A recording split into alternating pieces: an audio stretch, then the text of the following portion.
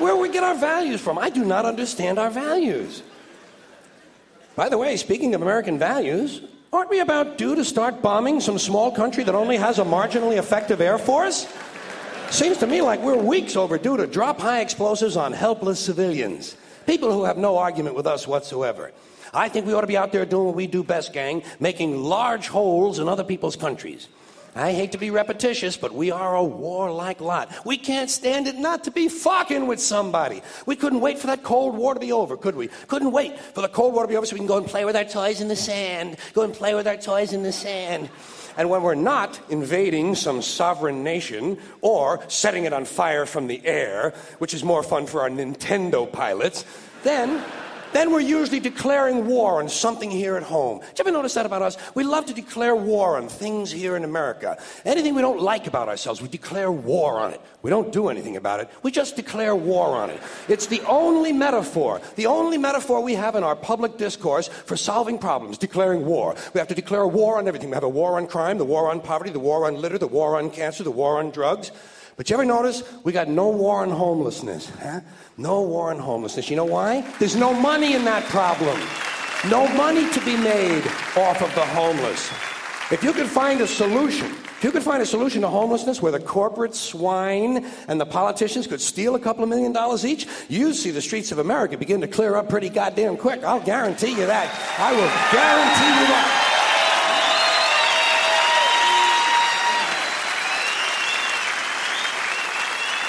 I got an idea about homelessness. You know what they ought to do?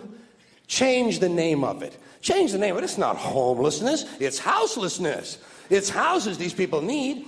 A home is an abstract idea. A home is a setting. It's a state of mind. These people need houses. Physical, tangible structures. They need low-cost housing. But where are you going to put it? Well, that's fine, but where are you going to put it? Where are you going to put it? Nobody wants you to build low-cost housing near their house. People don't want it near them. We got something in this country, you've heard of it, it's called NIMBY, N-I-M-B-Y, not in my backyard. People don't want anything, any kind of social help located anywhere near them. You try to open up a halfway house, try to open up a drug rehab or an alcohol rehab center, try to do a homeless shelter somewhere, try to open up a little home for some retarded people who want to work their way into the community. People say, not in my backyard. People don't want anything near them, especially if it might help somebody else. Part of that great American spirit of generosity we hear about. Great, generous American spirit. You can ask an Indian about that. Ask an Indian about if you can find one. You got to locate an Indian first. We've made them just a little difficult to find. Well, if you need current data, select a black family at random. Ask them how generous America has been to them. People don't want anything near them, even if it's something they believe in, something they think society needs, like prisons. Everybody wants more prisons, right? Everybody wants more prisons. People say, build more prisons! But not here. Well, why not? What's wrong? What's the problem? What's wrong with having a prison in your neighborhood? Well, it seemed to me like it would make it a pretty crime-free area, don't you think? You think a lot of crackheads and pimps and hookers and thieves are going to be hanging around in front of a fucking prison? Bullshit, they ain't coming anywhere near it. What's wrong with these people? All the criminals are locked up behind the walls, and if a couple of them do break out, what do you think they're going to do? Hang around? Check real estate trends? Bullshit. They're fucking gone. That's the whole idea of breaking out of prison, is to get the fuck as far away as you possibly can. Not in my backyard. People don't want anything near them, except military bases. They don't mind that, do they? They like that. Give them an army base, give them a navy base, makes them happy. Why? Jobs. Jobs. Self-interest. Even if the base is loaded with nuclear weapons, they don't give a fuck. They say, well, I'll take a little radiation if I can get a job. Working people have been fucked over so long in this country, those are the kind of decisions they're left to make. I've got just the place for low-cost housing. I have solved this problem. I know where we can build housing for the homeless. Golf courses. Perfect. Golf courses. Just what we need. Just what we need. Plenty of good land in nice neighborhoods. Land that is currently being wasted on a meaningless, mindless activity engaged in primarily by white, well-to-do male businessmen who use the game to get together to make deals to carve this country up a little finer among themselves. I am getting tired, really getting tired of these golfing cocksuckers in their green pants and their yellow pants and their orange pants and their precious little hats and their cute little golf carts. It is time to reclaim the golf courses from the wealthy and turn them over to the homeless. Golf is an arrogant, elitist game, and it takes up entirely too much room in this country. Too much room in this country.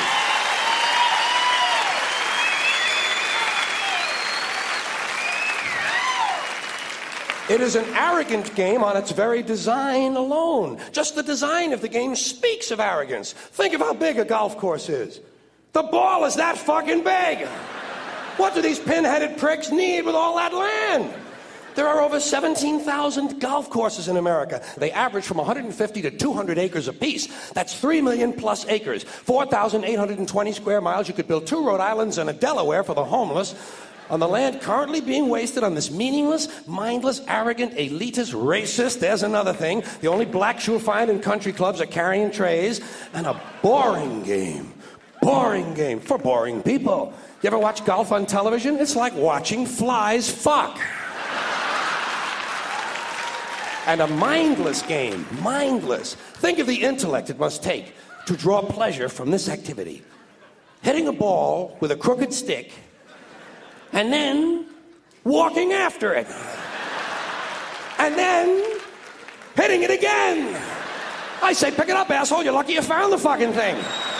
Put it in your pocket and go the fuck home. You're a winner. You're a winner. You found it. No. Never happened. No. No chance of that happening. Dorco in the plaid knickers is going to hit it again and walk some more. Let these rich cocksuckers play miniature golf. Let them fuck with a windmill for an hour and a half or so. See if there's really any skill among these people. Now, I know there are some people who play golf who don't consider themselves rich. Fuck them! And shame on them for engaging in an arrogant, elitist pastime. Hey, here's another place we could put some low-cost housing. Cemeteries. There's another idea whose time has passed. Saving all the dead people for one part of town? What the hell kind of a medieval, superstitious, religious bullshit idea is that? Plow these motherfuckers up, plow them into the streams and rivers of America. We need that phosphorus for farming.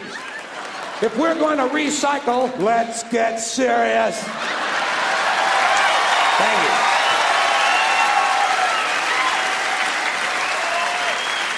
Thank you. I appreciate it. I'd like to talk a little bit about the war in the Persian Gulf. Big doings in the Persian Gulf. You know my favorite part of that war? It's the first war we ever had that was on every channel plus cable. And the war got good ratings too, didn't it? Got good ratings. Well, we like war. We like war. We're a warlike people. We like war because we're good at it. And you know why we're good at it? Because we get a lot of practice. This country's only 200 years old, and already we've had 10 major wars. We average a major war every 20 years in this country, so we're good at it. And it's a good thing we are. We're not very good at anything else anymore. Huh? Can't build a decent car, can't make a TV set or a VCR worth the fuck. Got no steel industry left, can't educate our young people, can't get health care to our old people, but we can bomb the shit out of your country, all right? Huh? We can bomb the shit out of your country, all right? Especially if your country is full of brown people. Oh, we like that, don't we? That's our hobby. That's our new job in the world, bombing brown people. Iraq, Panama, Grenada, Libya, you got some brown people in your country. Tell them to watch the fuck out, or we'll goddamn bomb them. Well, when's the last white people you can remember that we bombed? Can you remember the last white? Can you remember any white people we've ever bombed? The Germans, those are the only ones, and that's only because they were trying to cut in on our action. They wanted to dominate the world. Bullshit, that's our fucking job. That's our fucking job.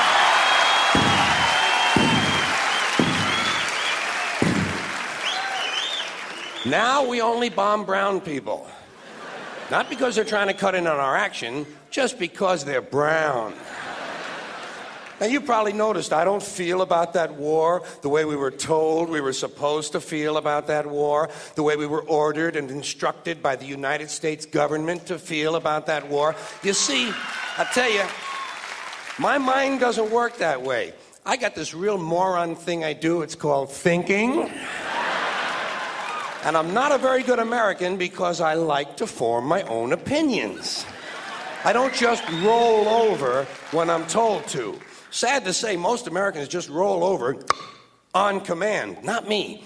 I have certain rules I live by. My first rule, I don't believe anything the government tells me. Nothing. Zero. Nope. And I don't take very seriously the media or the press in this country, who in the case of the Persian Gulf War were nothing more than unpaid employees of the Department of Defense, and who most of the time function as kind of an unofficial public relations agency for the United States government. So I don't listen to them, I don't really believe in my country, and I gotta tell you folks, I don't get all choked up about yellow ribbons and American flags. I consider them to be symbols, and I leave symbols to the symbol-minded. Me, I look at war a little bit differently. To me, war is a lot of prick-waving, okay? Simple thing, that's all it is. War is a whole lot of men standing out in the field waving their pricks at one another. Men are insecure about the size of their dicks, and so they have to kill one another over the idea. That's what all that asshole jock bullshit is all about. That's what all that adolescent macho male posturing and strutting in bars and locker rooms is all about. It's called dick fear. Men are terrified that their pricks are inadequate, and so they have to compete with one another to feel better about themselves. And since war is the ultimate competition, basically men are killing each other in order to improve their self-esteem. You don't have to be a historian or a political scientist to see the bigger dick foreign policy theory at work. It sounds like this. What? They have bigger dicks? Bomb them! And of course, the bombs and the rockets and the bullets are all shaped like dicks. It's a subconscious need to project the penis into other people's affairs.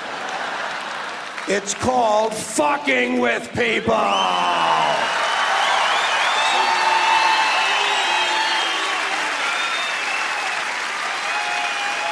So,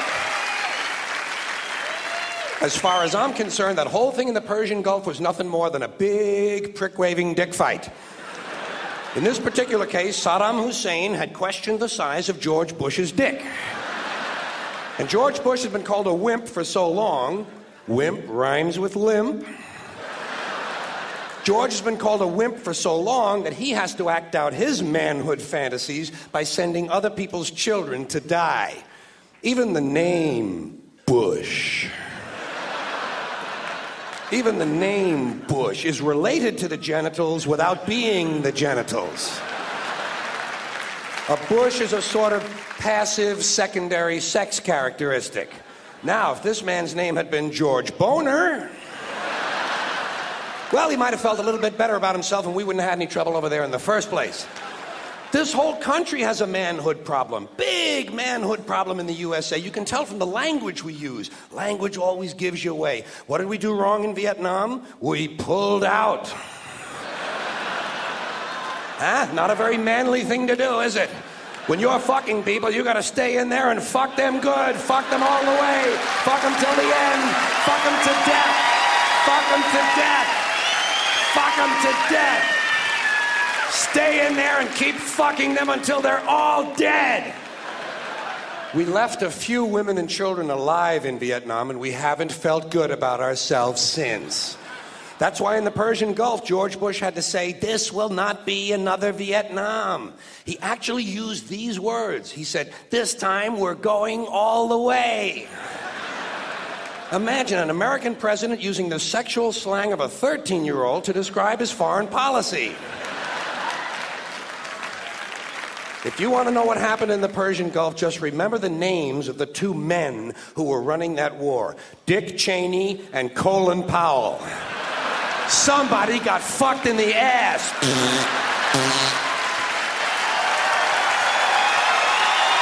Thank you. Thank you. Thank you very much. Now, something a little more positive for you. Don't want you to think the whole show is just negativity. This is about a festival. This is my idea for one of those big outdoor summer festivals. This is called Slugfest. And this is for men only. Here's what you do. You get about 100,000 of these fucking men. You know the ones I mean, these macho motherfuckers. Yeah, these strutting, preening, posturing, hairy, sweaty, alpha male jack-offs. The muscle assholes. You take about 100,000 of these disgusting pricks, and you throw them in a big dirt arena, big 25-acre dirt arena, and you just let them beat the shit out of each other for 24 hours nonstop. No food, no water, just whiskey and PCP. And you just let them punch and pound and kick the shit out of each other until only one guy is left standing. Then you take that guy and you put him on a pedestal and you shoot him in the fucking head. Yeah. Then you put the whole thing on TV. Budweiser would jump at that shit in half a minute. And guys would volunteer. Guys would line up. All you got to do is promise them a small appliance of some kind. Men will do anything. Just give them something that plugs in the wall, makes a whirring noise. And now here's another male cliche. These guys who cut the sleeves off of their T-shirts so the rest of us can have an even more compelling experience of smelling their armpits. I say, hey, Bruno, shut it down, would you please? You smell like an anchovy's cunt, okay? Bad. Not good. Whoa. Not good. Not good, Bruno. And definitely not for sharing, okay? This is the same kind of guy that has that barbed wire tattoo that goes all the way around the bicep. You've seen that, haven't you? That's just what I need. Some guy who hasn't been laid since the bicentennial wants me to think he's a bad motherfucker because he's got a picture, a painting of some barbed wire on his eyes. Hey, Junior, come around when you have the real thing on there. I'll squeeze that shit on good and tight for you, okay? No kidding. This is the same kind of guy. If you smashed him in the face 8 or 9 times with a big chunk of concrete and then beat him over the head with a steel rod for an hour and a half, you know what? He'd drop like a fucking rock. Like a rock. Here's another guy thing that sucks. These T-shirts that say, lead, follower, get out of the way. You ever see that? This is more of that stupid Marine Corps bullshit. Obsolete male impulses from 100,000 years ago. Lead, follower, get out of the way. You know what I do when I see that shirt? I obstruct. I stand right in the guy's path, force him to walk around. He gets a little past me. I spin him around, kick him in the nuts, rip off the shirt, wipe it on my ass, and shove it down his fucking throat. That's what I do when I see that shirt. Yeah. Hey, listen. That's all these Marines are looking for, a good time. And speaking of tough guys, I'm getting a little tired of hearing that after 6 policemen get arrested for shoving a floor lamp up some black guy's ass and ripping his intestines out, the police department announces they're going to have sensitivity training. I say, hey, if you need special training to be told not to jam a large, cumbersome object up someone else's asshole, maybe you're too fucked up to be on the police force in the first place. Huh? Maybe. Maybe not. Maybe not. I don't know. Listen. Yeah, that's right.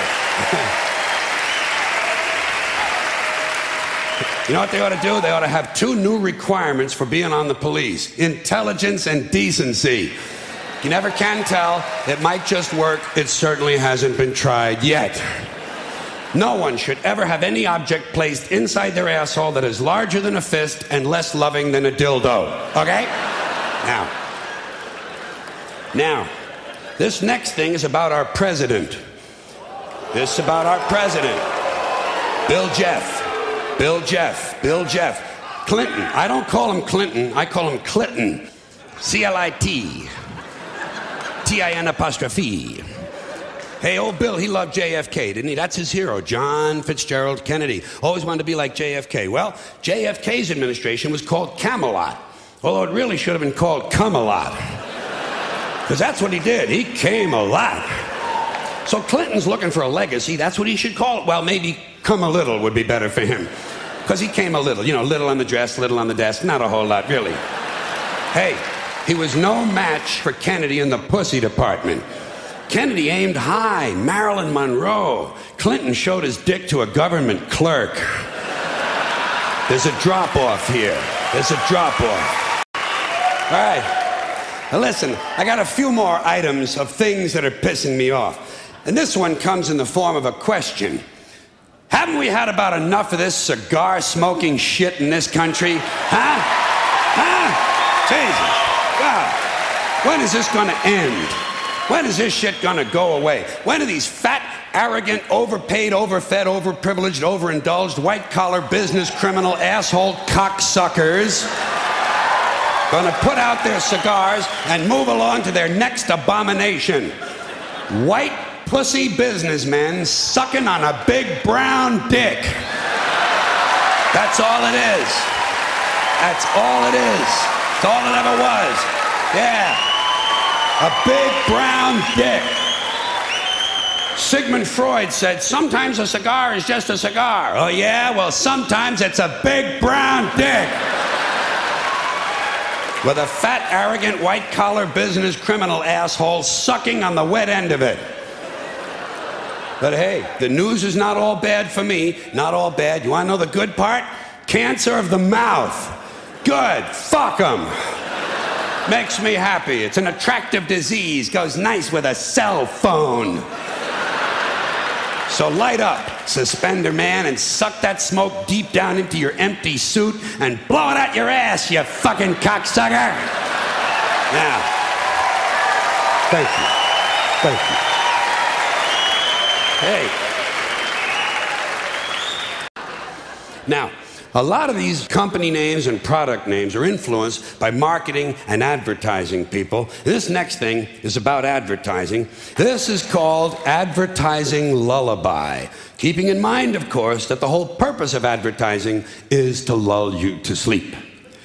Quality, value, style, service, selection, convenience, economy, savings, performance, experience, hospitality, low rates, friendly service, name brands, easy terms, affordable prices, money-back guarantee, free installation. Free admission, free appraisal, free alterations, free delivery, free estimates, free home trial, and free parking. No cash, no problem, no kidding. No fuss, no muss, no risk, no obligation, no red tape, no down payment, no entry fee, no hidden charges, no purchase necessary, no one will call on you, no payments or interest till September.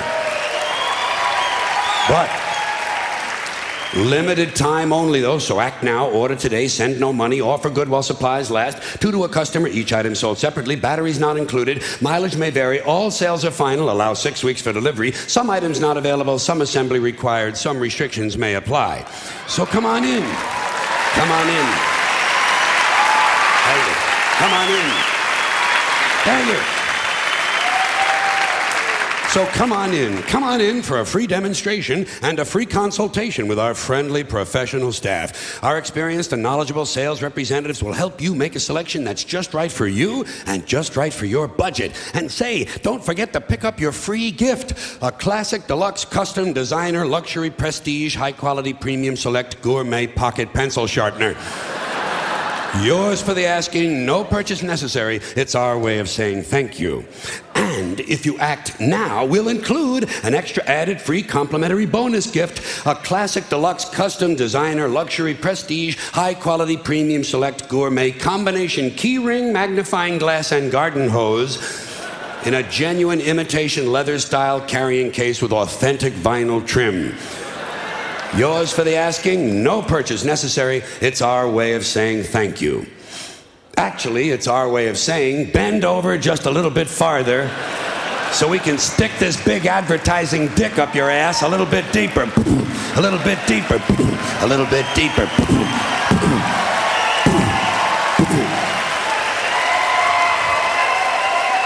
You miserable, no good fucking consumer asshole. It's just like the business world, same as business. Everybody knows by now, all businessmen, completely full of shit.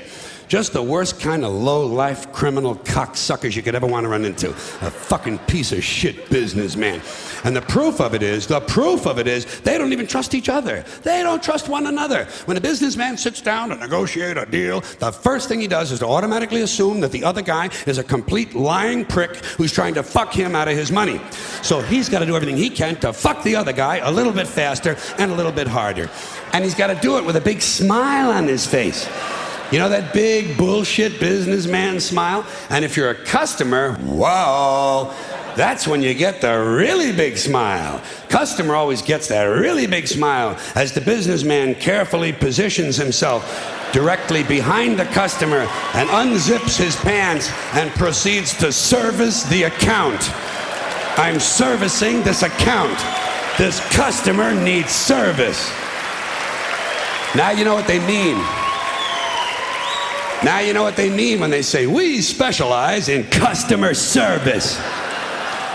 Whoever coined the phrase, let the buyer beware, was probably bleeding from the asshole. But that's business. That's business. Why is it that most of the people who are against abortion are people you wouldn't want to fuck in the first place, huh?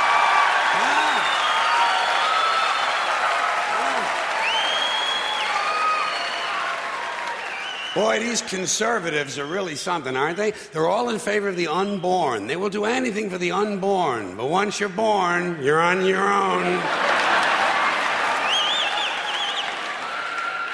Pro-life conservatives are obsessed with the fetus from conception to 9 months. After that, they don't want to know about you. They don't want to hear from you. No, nothing. No neonatal care, no daycare, no Head Start, no school lunch, no food stamps, no welfare, no nothing. If you're pre-born, you're fine. If you're preschool, you're fucked. You're fucked.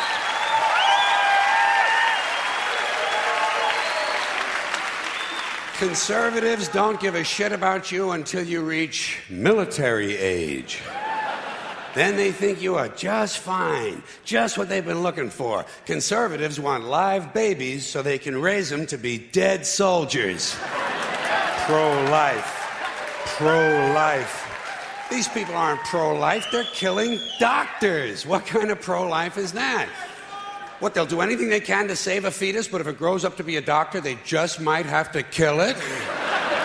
They're not pro-life. You know what they are? They're anti-woman. Simple as it gets. Anti-woman.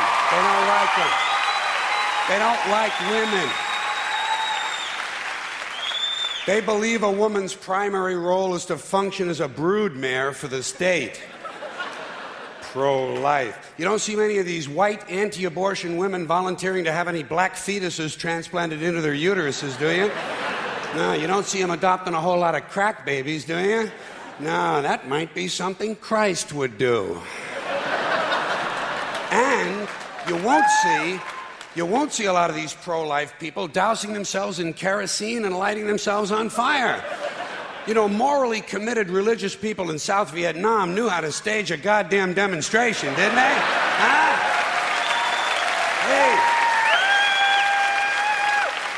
Hey. They knew how to put on a fucking protest.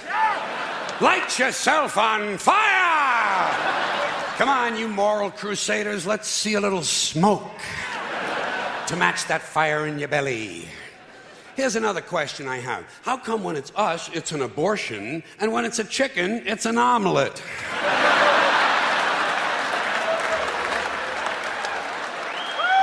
Wait.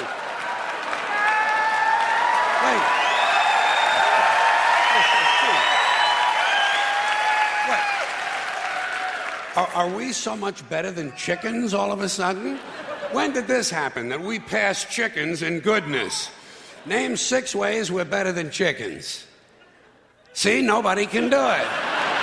You know why? Because chickens are decent people. You don't see chickens hanging around in drug gangs, do you? You don't see a chicken strapping some guy to a chair and hooking up his nuts to a car battery, do you? When's the last chicken you heard about came home from work and beat the shit out of his hen, huh? Doesn't happen. Because chickens are decent people. But let's get back to this abortion shit. Now, is a fetus a human being? This seems to be the central question. Well, if a fetus is a human being, how come the census doesn't count them? If a fetus is a human being, how come when there's a miscarriage, they don't have a funeral? If a fetus is a human being, how come people say we have 2 children and 1 on the way, instead of saying we have 3 children? People say life begins at conception. I say life began about 1 billion years ago, and it's a continuous process. Continuous, just keeps rolling along. Rolling along. I say, you know something? Listen, you can go back further than that. What about the carbon atoms? Huh? Human life could not exist without carbon. So is it just possible that maybe we shouldn't be burning all this coal? Just looking for a little consistency here in these anti-abortion arguments. See, the really hardcore people will tell you life begins at fertilization. Fertilization when the sperm fertilizes the egg, which is usually a few moments after the man says, gee, honey, I was going to pull out, but the phone rang and it startled me.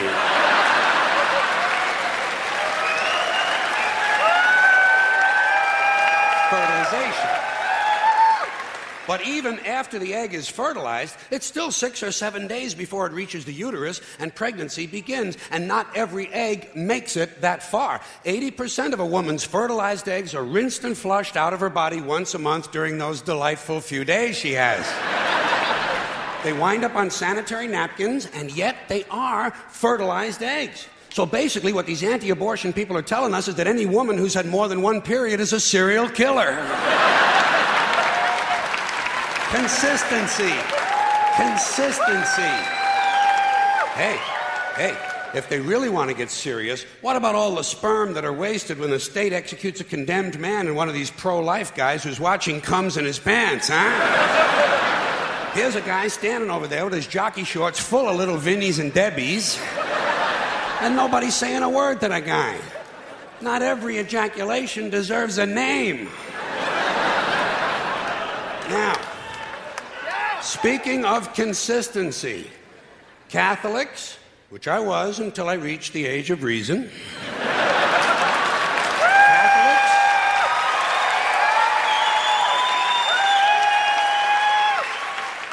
Catholics and other Christians are against abortions, and they're against homosexuals. Well, who has less abortions than homosexuals? Leave these fucking people alone, for Christ's sakes. Here is an entire class of people guaranteed never to have an abortion. And the Catholics and Christians are just tossing them aside. You'd think they'd make natural allies. Go look for consistency in religion. And speaking to my friends, the Catholics, when John Cardinal O'Connor of New York and some of these other cardinals and bishops have experienced their first pregnancies and their first labor pains and they've raised a couple of children on minimum wage, then I'll be glad to hear what they have to say about abortion. I'm sure it'll be interesting. Enlightening, too. But in the meantime, what they ought to be doing is telling these priests who took a vow of chastity to keep their hands off the altar boys. Keep your hands to yourself, Father. You know? When Jesus said, suffer the little children, come unto me, that's not what he was talking about.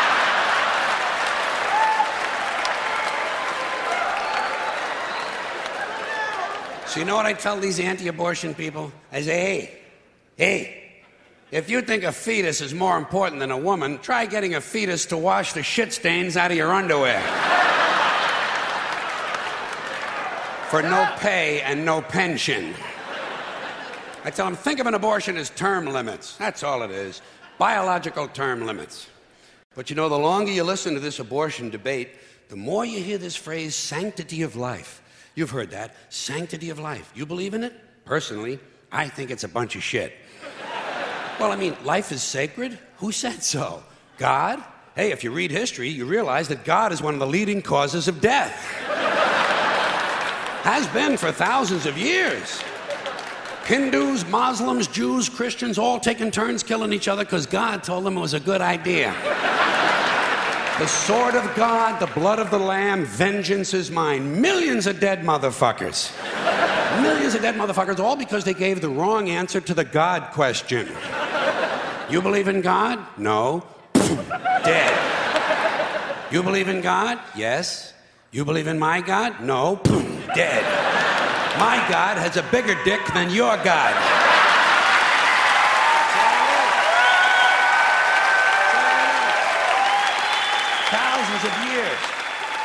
Thousands of years, and all the best wars, too, the bloodiest, most brutal wars fought, all based on religious hatred, which is fine with me. Hey, anytime a bunch of holy people want to kill each other, I'm a happy guy. But don't be giving me all this shit about the sanctity of life. I mean, even if there were such a thing, I don't think it's something you can blame on God. Now, you know where the sanctity of life came from? We made it up. You know why? Because we're alive. Self-interest. Living people have a strong interest in promoting the idea that somehow life is sacred. You don't see Abbott and Costello running around talking about this shit, do you? We're not hearing a whole lot from Mussolini on the subject. What's the latest from JFK? Not a goddamn thing. Because JFK, Mussolini, and Abbott and Costello are fucking dead. They're fucking dead. And dead people give less than a shit about the sanctity of life. Only living people care about it, so the whole thing grows out of a completely biased point of view. It's a self-serving, man-made bullshit story. It's one of these things we tell ourselves so we'll feel noble. Life is sacred. Makes you feel noble. Well, let me ask you this. If everything that ever lived is dead, and everything alive is going to die, where does the sacred part come in? I'm having trouble with that. Because, I mean, even with this stuff we preach about the sanctity of life, we don't practice it. We don't practice it. Look at what we kill. Mosquitoes and flies, because they're pests. Lions and tigers, because it's fun. Chickens and pigs, because we're hungry. Pheasants and quails, because it's fun. And we're hungry. And people, we kill people, because they're pests. And it's fun.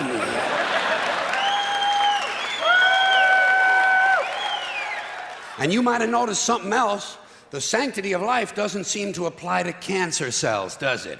You rarely see a bumper sticker that says, "Save the tumors." Or "I break for advanced melanoma." Viruses, mold, mildew, maggots, fungus, weeds, E. coli bacteria, the crabs. Nothing sacred about those things. So at best, the sanctity of life is kind of a selective thing. We get to choose which forms of life we feel are sacred, and we get to kill the rest. Pretty neat deal, huh? You know how we got it? We made the whole fucking thing up. Made it up. The same way. Thank you.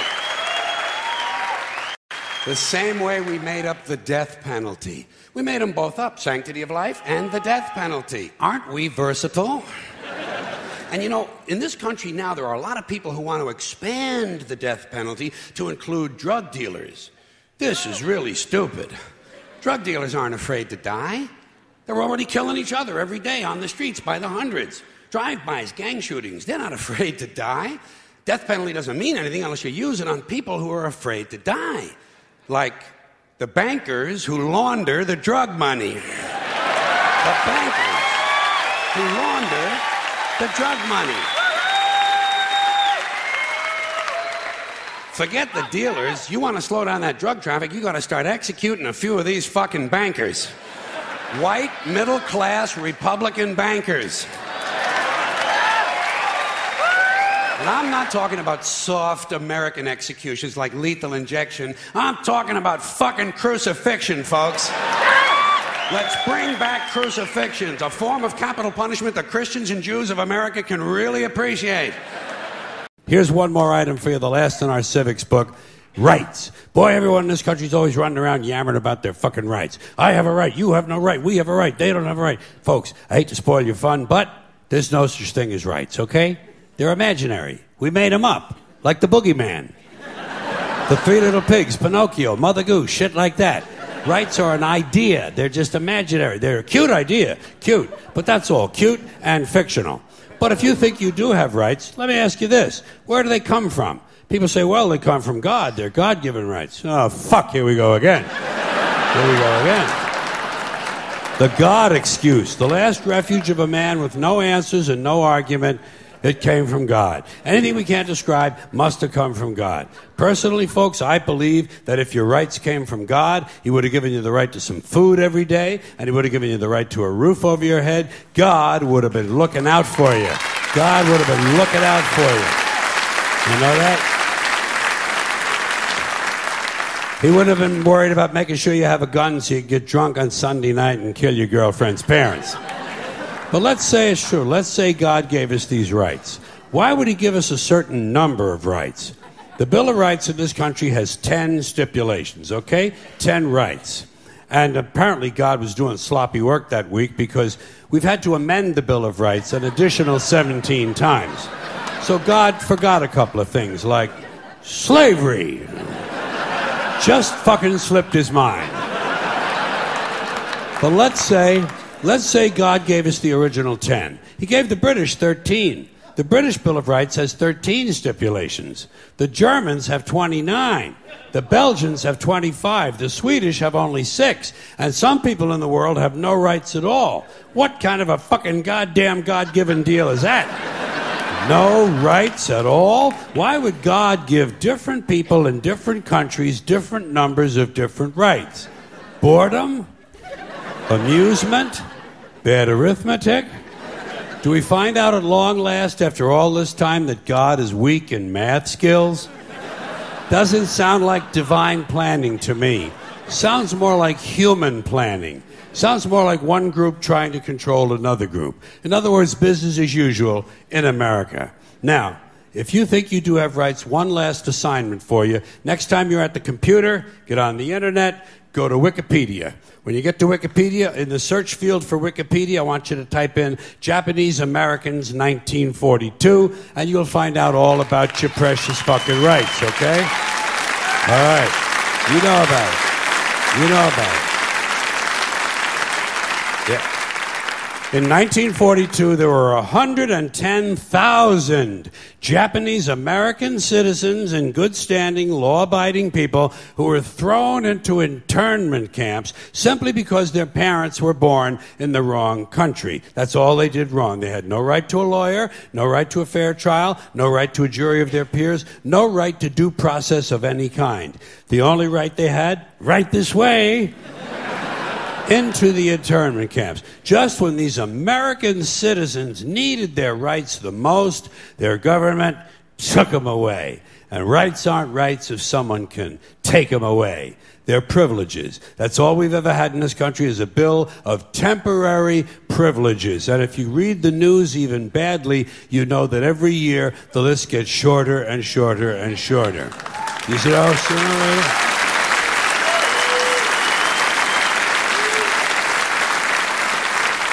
Yeah. Sooner or later, the people in this country are going to realize the government does not give a fuck about them. Government doesn't care about you or your children or your rights or your welfare or your safety. It simply doesn't give a fuck about you. It's interested in its own power. That's the only thing, keeping it and expanding it wherever possible. Personally, when it comes to rights, I think one of two things is true. I think either we have unlimited rights or we have no rights at all. Personally, I lean toward unlimited rights. I feel, for instance, I have the right to do anything I please. But if I do something you don't like, I think you have the right to kill me. So where are you going to find a fairer fucking deal than that? So the next time some asshole says, gee, I have a right to my opinion, you say, oh yeah? Well, I have a right to my opinion, and my opinion is you have no right to your opinion. Then shoot the fuck and walk away. Thank you. I think about stuff like that. It's interesting to me, like I said. Suicide's interesting. Life is filled with interesting things. That's why I could never commit suicide. I'm having too much fun, keeping an eye on you folks, watching what you do, human behavior. That's what I like. Humans do some really interesting things. Like, besides killing ourselves, we also kill each other. Murder. And we're the only ones who do that, by the way. We're the only species on Earth that deliberately kills members of our own species for personal gain. Or pleasure. Sometimes it's just fun. We're also the only species that deliberately kills members of another species for personal gain. or pleasure. That's what hunters do. They kill for pleasure. That's us. Human beings. Interesting folks. Murderers. Here's an interesting form of murder we come up with. Assassination. You know what's interesting about assassination? Well, not only does it change those popularity polls in a big fucking hurry, but it's also interesting to notice who it is we assassinate. Do you ever notice who it is? Stop to think of who it is we kill. It's always people who've told us to live together in harmony and try to love one another. Jesus, Gandhi, Lincoln, John Kennedy, Bobby Kennedy, Martin Luther King, Medgar Evers, Malcolm X, John Lennon. They all said, try to live together peacefully. Bam! Right in the fucking head.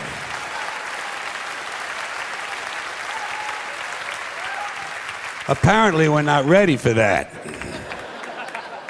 Yeah, that's difficult behavior for us. We're too busy sitting around trying to think up ways to kill each other. Here's one we came up with. It's efficient, too. Genocide, you know? Killing large numbers of people simply because they don't look like you, they don't talk like you, and they don't have the same kind of hats you do. You ever notice that anytime you see two groups of people who really hate each other, chances are good they're wearing different kind of hats. Keep an eye on that, it might be important. But anytime there's genocide, there are always mass graves. Right? Every time we kill some dictator and go march into his country, we always find mass graves. Thousands of dead bodies of people the dictator killed. And everybody over here gets horrified. Wow, mass graves, whoa. Well, shit, what's a guy supposed to do with a couple thousand people he just killed? Dig separate holes? Fuck that shit. It's labor intensive. Get real. The whole idea of killing a large number of people at one time in one place is convenience, efficiency. Throw them in the fucking hole. Look at it this way. At least the dictator had the decency to throw a little dirt on them. Give the guy some credit. Dictator's a busy man. Got a lot on his mind. Like trying to figure out who's planning to kill him. So he can pick them up, put them in prison, and torture them. Torture. That's another one of our heartwarming human activities we picked up along the way. Torturing each other. You want to hear a really cool torture that the Romans invented? They also used it as a form of capital punishment. It's really creative. They would take the guy in question, stuff him in a burlap sack, seal the sack up real tight, and throw it in the river. But, and here's the creative part, inside the sack with the guy, they would put a dog, a monkey, and a snake. Okay? A dog, a monkey, and a snake. That's fucking creative. Imagine being inside a burlap sack, underwater, in the dark, sitting next to a drowning monkey. Think he'd be moving around a little bit? The dog would be going apeshit, we know that. And the snake, well, he'd probably be getting curious about what all the activity was inside the sack. He might do anything. But whatever he did, it would probably involve venom and his teeth. You know what you'd be doing? You'd be praying to God that the snake bit the monkey and the dog ate the snake. Praying. Yeah, Then it would be just you and the dog, man and his best friend, drowning together. Maybe before you died, you could teach him a few tricks. Roll over and play dead wouldn't be too difficult, would it? Just a thought, just a playful thought. By the way, I assume you're noticing that all these activities I'm mentioning, murder, torture, genocide, these are all things human beings do, not animals, those creatures we feel superior to. This is us. Here's another one of our spiritually uplifting activities. We don't do this one much anymore, but it used to be really big. Human sacrifice. I miss that. The Aztecs loved human sacrifice, and they were good at it. Well, they got a lot of practice. For instance, right around the year 1500, the Aztecs sacrificed 80,000 people in one ceremony. Okay? 80,000 people, one ceremony. You know what the occasion was? They were opening a new temple. Nothing like religion for a little entertainment, huh?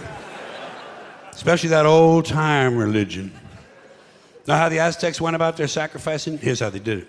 They would do it right out in public, right in front of everybody, big town, beautiful city square, 20, 30,000 people looking on. They would take the guy, lay him on an altar, cut his chest open, pull his heart out, and hold it up in the air while it was still beating. Got that? Cut his chest open, pull his heart out, and hold it up in the air while it was still beating. You know what you call that? Theater. That is fucking theater. And although the procedure may have been a little too crude to be considered the first bypass surgery, It could easily be seen as an early form of organ donor program. The Aztecs, human beings, just like us. Not too long ago, 500 years, Columbus had already landed. This is just south of here, Mexico. And by the way, those hearts didn't go to waste, did not go to waste. Because right after the ceremonies, the royal family, naturally, would enjoy another one of our amusing activities, cannibalism. Imagine that, chowing down on another human being. You gotta be all out of beef jerky, man. You gotta be really fucking hungry. But it happens, doesn't it? Still happens to this day. Bunch of people stranded in the wilderness, run out of Pop-Tarts, gotta eat something. Might as well be Steve. And how do you decide who to eat first? How do you decide who's first on the barbecue rack? Do you pick on the little guy because he's skinny and he can't fight back? Or do you all gang up on the bodybuilder because he got a lot of steaks and chops on him?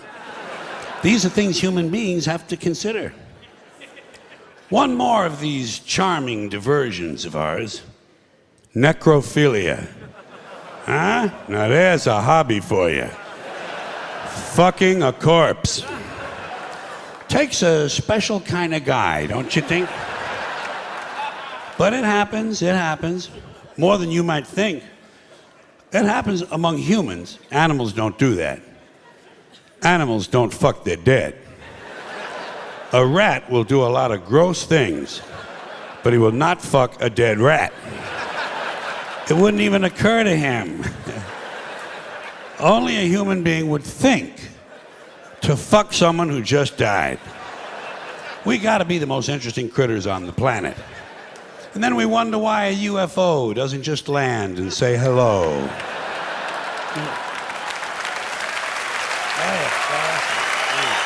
Oh.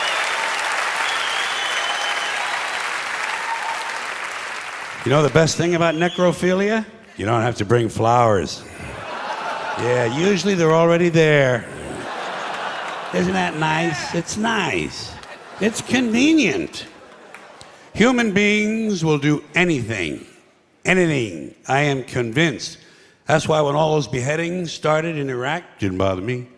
I took it right in stride. A lot of people here were horrified. Ah, beheadings, beheadings. What, are you fucking surprised? Just one more form of extreme human behavior. Besides, who cares about some mercenary civilian contractor from Oklahoma who gets his head cut off? Fuck him. Fuck him. Hey, Jack, you don't want to get your head cut off? Stay the fuck in Oklahoma. Stay the fuck in Oklahoma. Yeah. They ain't cutting off heads in Oklahoma, as far as I know. But I do know this. You strap on a gun and go strutting around some other man's country, you better be ready for some action, Jack. You better be ready for some action. People are touchy about that sort of thing. And let me ask you this while I have you good, clean Americans here. This is a moral question, not rhetorical. I'm looking for the answer. What is the moral difference between cutting off one guy's head, or 2, or 3, or 5, or 10, and dropping a big bomb on a hospital and killing a whole bunch of sick kids? Has anyone in authority explained this to you? I have not heard a word. Didn't get an email, didn't get a postcard, didn't get an instant message, not a fucking thing. Now, in case you're wondering why I have a certain interest and fascination, let's call it, with torture and genocide and human sacrifice, necrophilia, it's because all of these things go to show me once again, but over and over and over, what beasts we human beings really are. You know, when you get right down to it,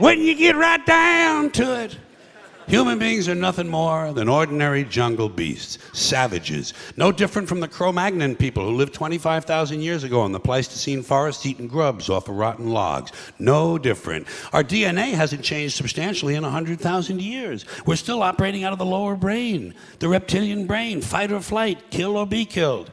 Now, we like to think we've evolved and advanced because we can build a computer, fly an airplane, travel underwater. We can write a sonnet, paint a painting, compose an opera. But you know something? We're barely out of the jungle on this planet. Barely out of the fucking jungle. What we are is semi-civilized beasts with baseball caps and automatic weapons. And this civilization of ours that we're so proud of, this civilization with its so-called civilized behavior, you ever stop and realize how fragile all this is? How easily it could all just break right down? Just break right down. Wouldn't take much. Probably happened in less than 2 years. Wouldn't take much to throw us right back into barbaric times. All you'd have to do would be eliminate electricity. That's all. But completely eliminate electricity. So, no electricity, no lights. You're back to candles and lanterns, campfires and bonfires. Batteries couldn't be recharged. Generators couldn't be refueled because fuel is pumped electrically. So is water, by the way. So no lights, no fuel, no water, no computers. And computers run everything. And among the many things computers run and that operate on electricity are security systems in all of our jails and prisons and nut houses. So suddenly, without electricity, all across America, the gates and cell doors of penitentiaries and mental institutions would fly open. And out would come all of our old friends. The ones who've been away at camp.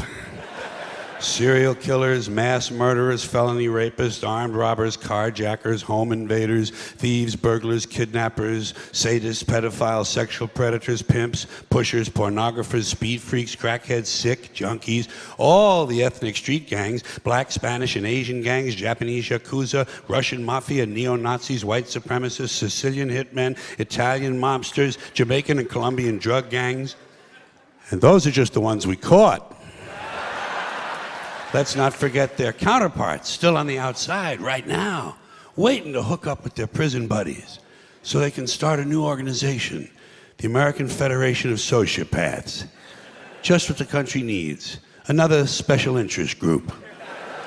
8 to 10 million of them there'd be, counting all the parolees and all the probationers and the ones who've never been caught. 8 to 10 million bitter, angry, violent, sexually hyperactive alpha males with nothing to do.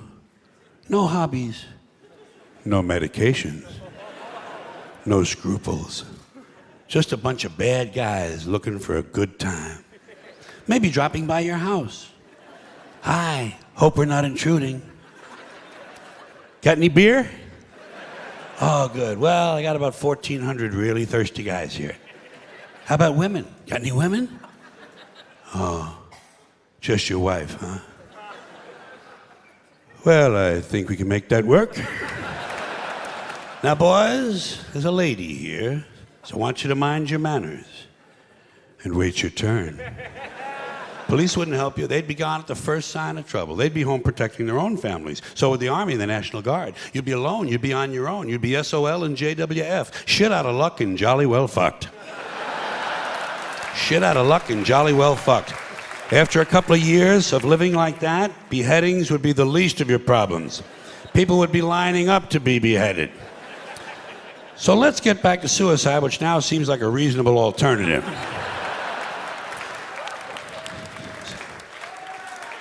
The system is beginning to collapse, and everything is slowly breaking down. I enjoy chaos and disorder, not just because they help me professionally. They're also my hobby. You see, I'm an entropy fan. When I first heard of entropy in high school science, I was attracted to it immediately. When they told me that in nature, all systems are breaking down, I thought, what a good thing. What a good thing. Perhaps I can make some small contribution in this area myself. And of course, it's not just in nature. In this country, the whole social structure just beginning to collapse. You watch. Just beginning now to come apart at the edges and the seams. Well, I think it is certainly apparent by now that one of the things I enjoy in life is excess. I like things that are excessive. I like excessive behavior, excessive language, excessive violence. It's fun. It's interesting. It's exciting. I like it when nature is excessive. That's why I like natural disasters. All these natural disasters have been going on. I fucking love them. I can't get enough of them. Oh, when nature's going crazy, throwing things around, scaring people and destroying property, I'm a happy fucking guy. I'm a happy fucking guy. I look at it this way. For centuries now, man has done everything he can to destroy, defile, and interfere with nature. Clear-cutting forests, strip mining mountains, poisoning the atmosphere, overfishing the oceans, polluting rivers and lakes, destroying wetlands and aquifers. So when nature strikes back and smacks man in the head and kicks him in the nuts, I enjoy that. I have absolutely no sympathy for human beings whatsoever. None.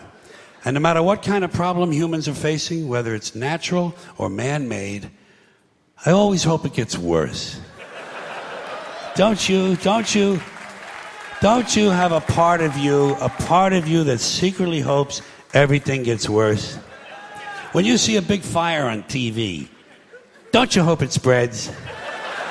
Don't you hope it gets completely out of control and burns down 6 counties? You don't root for the firemen, do you? I mean, I don't want them to get hurt or nothing, but I don't want them putting out my fire. That's my fire. That's nature showing off and having fun. I like fires. You know something else I like? Those spring floods in the Midwest. Aren't they great? Like clockwork. Spring floods in the Midwest. But I'm starting to catch on that every year it's the same story. Another flood in the same place with the same people on the same river. Same fucking people! And these people do not move. They will not fucking move. They repaint, put down new carpeting and wallpaper, and they move right back into the same fucking house on the floodplain next to the river, and then they wonder why grandma's floating downstream with the parakeet on her head. 4th time. Again. 4th fucking time. There's no learning curve with these people. It's very hard to feel sorry for them. Every year. Same people. Same rowboats. Out there paddling around. Rescuing a chicken. What the fuck kind of a life is that? Well, our kids love it here. Oh, really? What do they got, gills? But while they're showing all that shit on the screen, the announcer is saying to me, "It's been raining steadily for 3 months now. The ground can't hold any more water. The river is cresting higher than it has in 2 centuries. The levees have washed away. And I just hope it keeps raining and raining and raining and raining and raining and raining and raining and raining and raining and raining and raining and raining and raining. And it rains steadily for 5 years. And then after that, for 10 years, it's cloudy. With occasional showers. And the river never returns to its natural banks. It becomes a completely new river. And the borders of 3 states have to be changed. And all the maps and atlases have to be redrawn and reprinted. And no one's couch ever completely dries out. For years and years, every time they sit down, there's always a little squish. Dan, Linda, come on in, you guys. Have a seat. Squish, squish. I like that. People just refuse to be realistic. They don't like to be realistic. People would rather stroke themselves. You know? Oh, they like to stroke themselves. Don't they stroke themselves? They stroke each other. They get stroked. They stroke the boss strokes them. Everybody strokes everybody. It's nothing but a big stroke job in this country. The government strokes you every day of your life. Religion never stops stroking you. Big business gives you a good stroke, and it's one big transcontinental cross-country red, white, and blue stroke job. Do you know?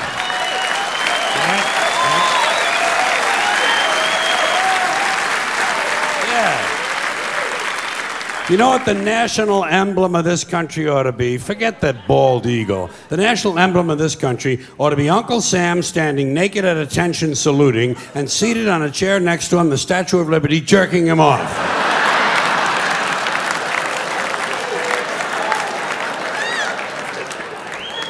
That would be a perfect symbol for the United Strokes of America.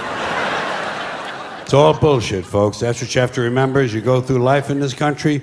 It's all bullshit, and it's bad for you.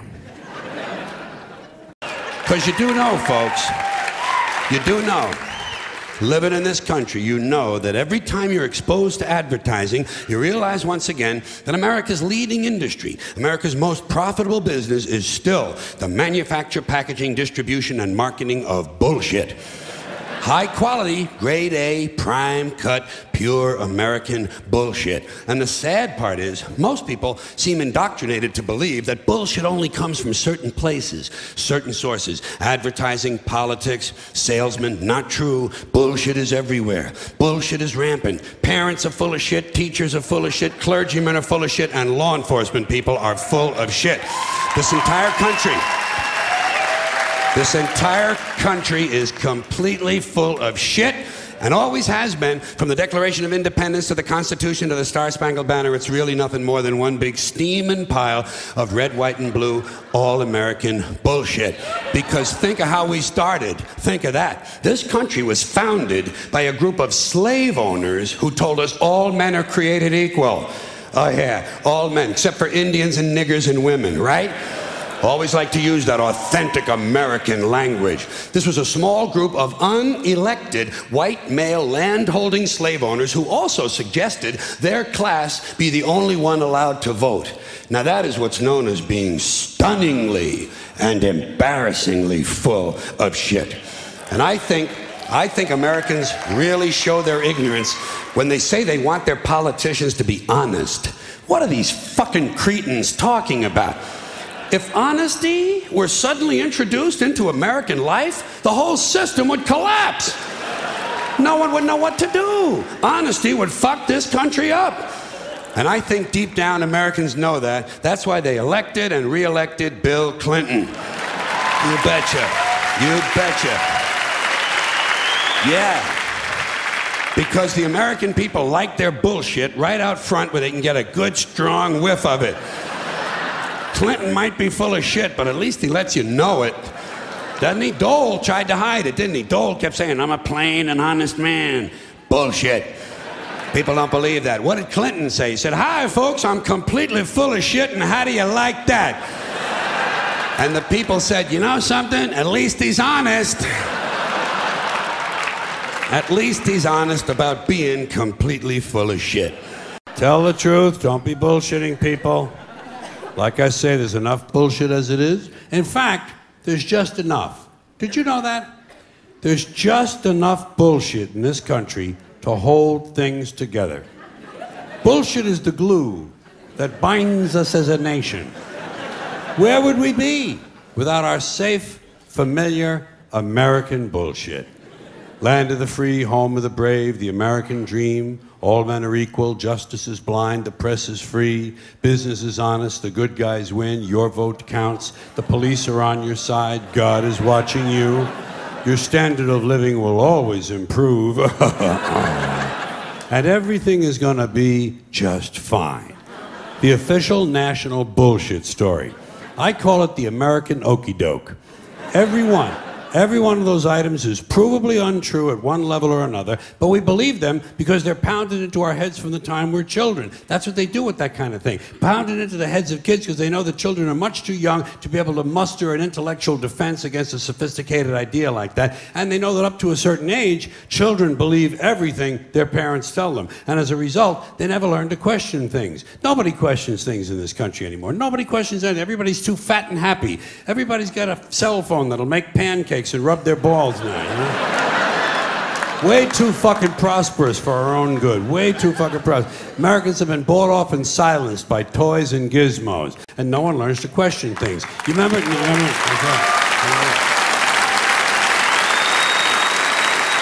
yeah. Like I say, no one questions things. You remember Barbara Bush?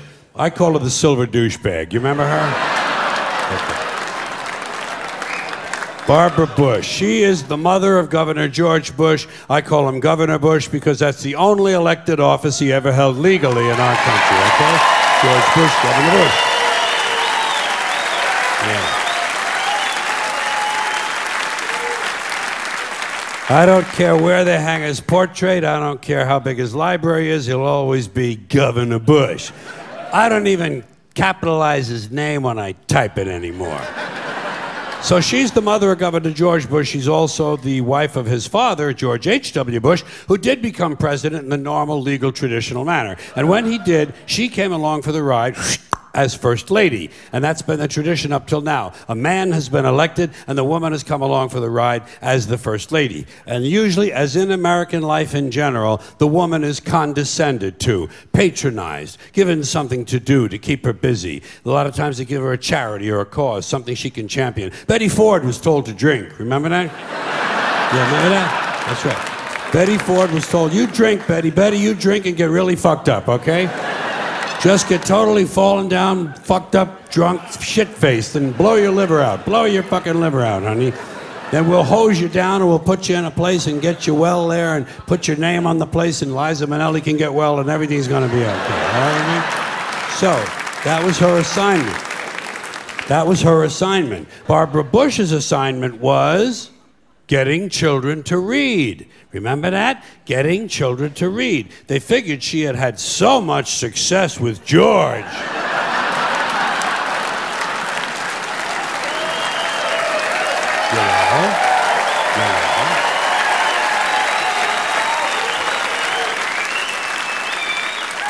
That she would be a natural to get children to read, which misses the point completely. Not important to get children to read. Children who want to read are going to read. Kids who want to learn to read are going to learn to read. Much more important to teach children to question what they read. Children should be taught to question everything, to question everything they read, everything they hear.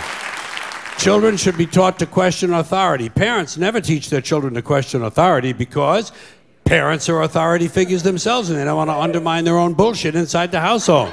So they stroke the kid and the kid strokes them and they all stroke each other and they all grow up all fucked up and they come to shows like this.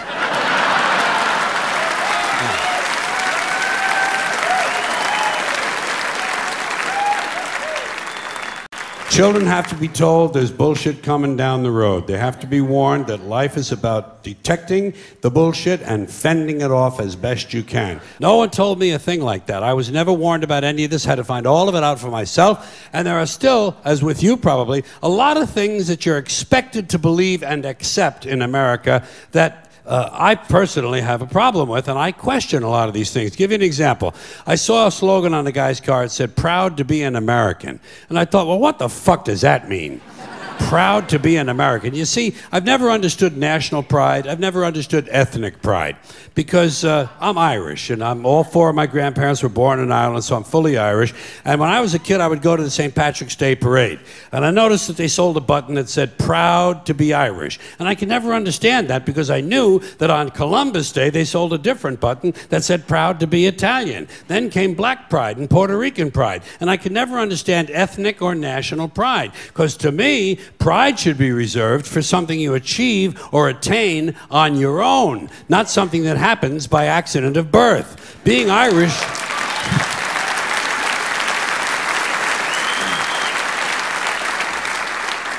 Being Irish isn't a skill. It's a fucking genetic accident. You wouldn't say, "I'm proud to be 5'11". I'm proud to have a predisposition for colon cancer.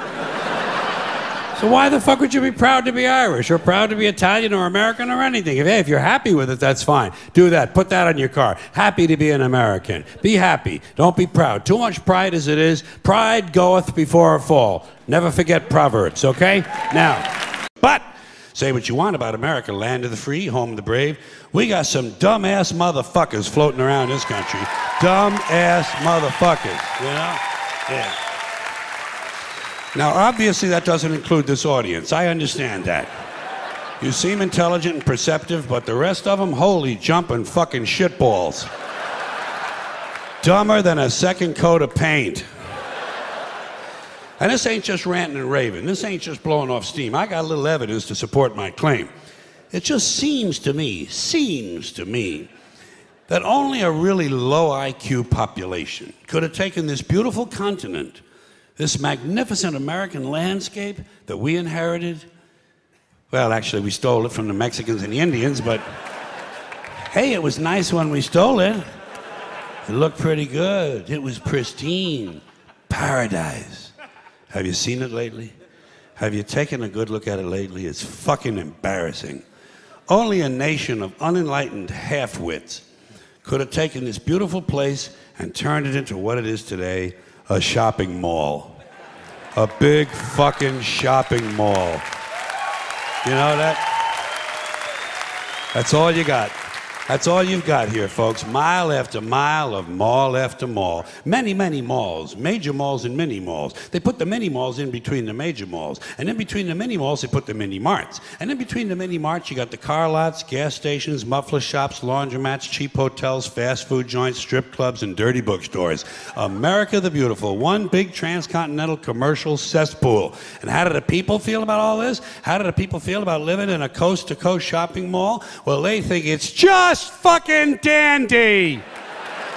They think it is cool as can be because Americans love the mall. They love the mall. That's where they get to satisfy their two most prominent addictions at the same time: shopping and eating. Millions of semi-conscious Americans day after day shuffling through the malls, shopping and eating, especially eating. Americans love to eat. They are fatally attracted to the slow death of fast food. Hot dogs, corn dogs, triple bacon, cheeseburgers, deep fried butter dipped in pork fat and cheese whiz, mayonnaise soaked barbecued mozzarella patty melts. Americans will eat anything, anything. If you were selling sauteed raccoons' assholes on a stick, Americans would buy them and eat them, especially if you dipped them in butter and put a little salsa on them. And don't forget the mayonnaise and peanut butter. This country is big time, pig time. Forget the bald eagle. You know what the national emblem of this country ought to be? A big bowl of macaroni and cheese. A big bowl, because everything in this country is king size. King size, extra large, and super jumbo. Especially the fucking people. Have you seen some of the people in this country? Have you taken a good look at some of these big fat motherfuckers walking around? Big fat motherfuckers. Oh my God, huge piles of redundant protoplasm lumbering through the malls like a fleet of interstate buses. The people in this country are immense, massive bellies, monstrous thighs, and big fat fucking asses. And if you stand there for a minute and you look at one of them, you begin to wonder, how does this woman take a shit? How does she shit? And even more frightening, how does she wipe her ass? Can she even locate her asshole? She must require assistance. Are paramedics trained in this field? And standing right next to her, of course, with a plate full of nachos and a mouthful of pie, is her clueless fucking husband, Joe Sixpack, with his monstrous swollen beer belly hanging dangerously out over his belt buckle like a 90-pound tumor. This guy hasn't seen his dick since the Nixon administration. And if you stand there and you look at the two of them, you begin to wonder to yourself, do these people fuck? Is this man actually capable of fucking this woman?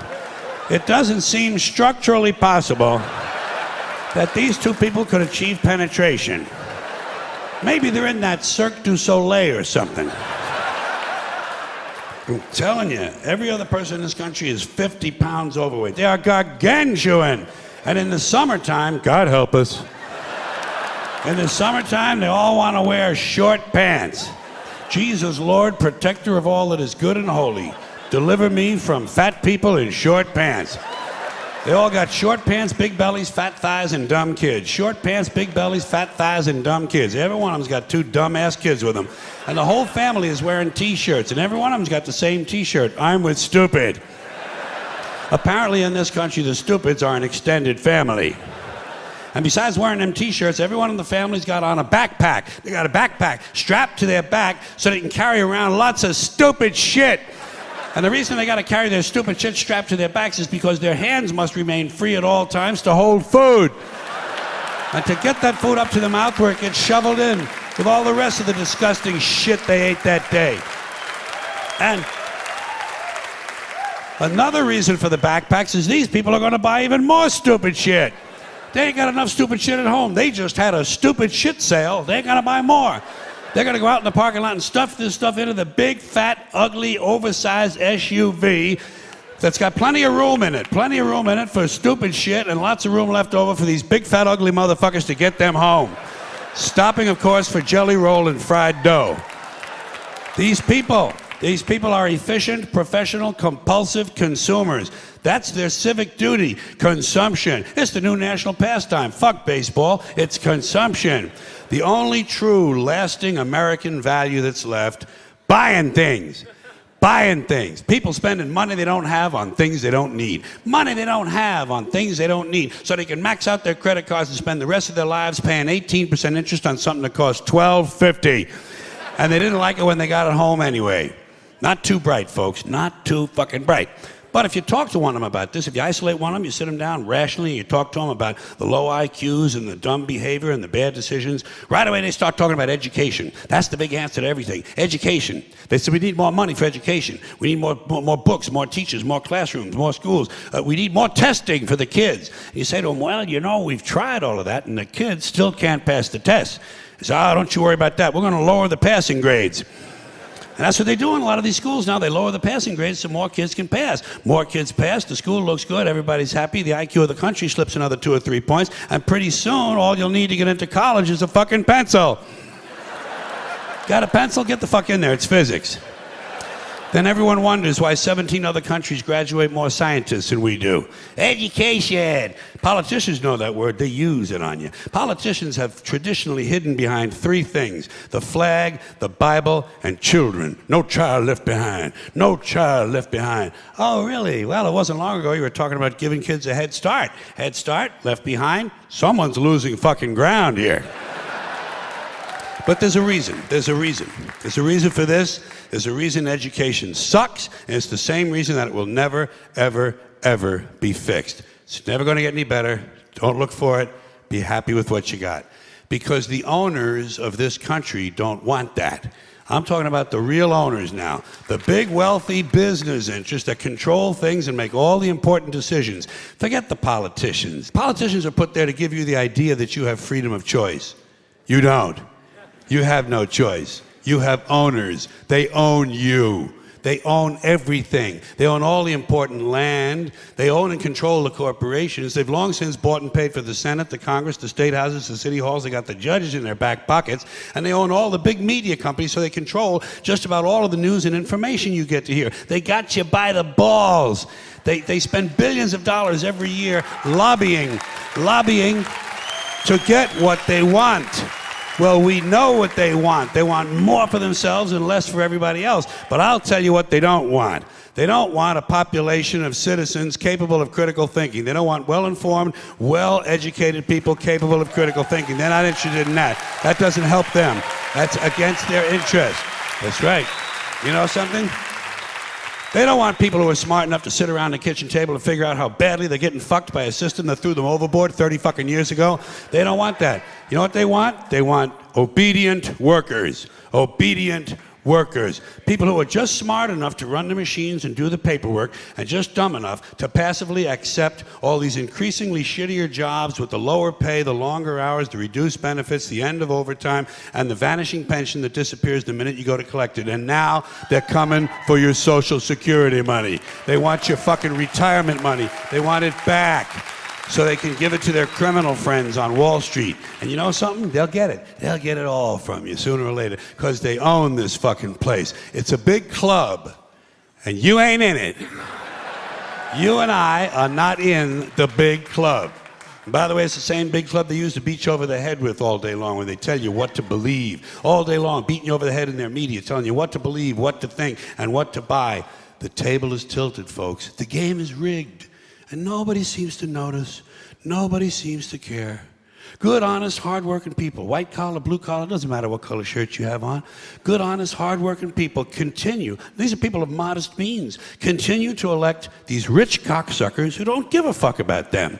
They don't give a fuck about you. They don't give a fuck about you. They don't care about you at all. At all. At all.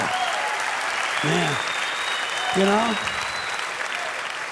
And nobody seems to notice, nobody seems to care. That's what the owners count on, the fact that Americans will probably remain willfully ignorant of the big red, white, and blue dick that's being jammed up their assholes every day.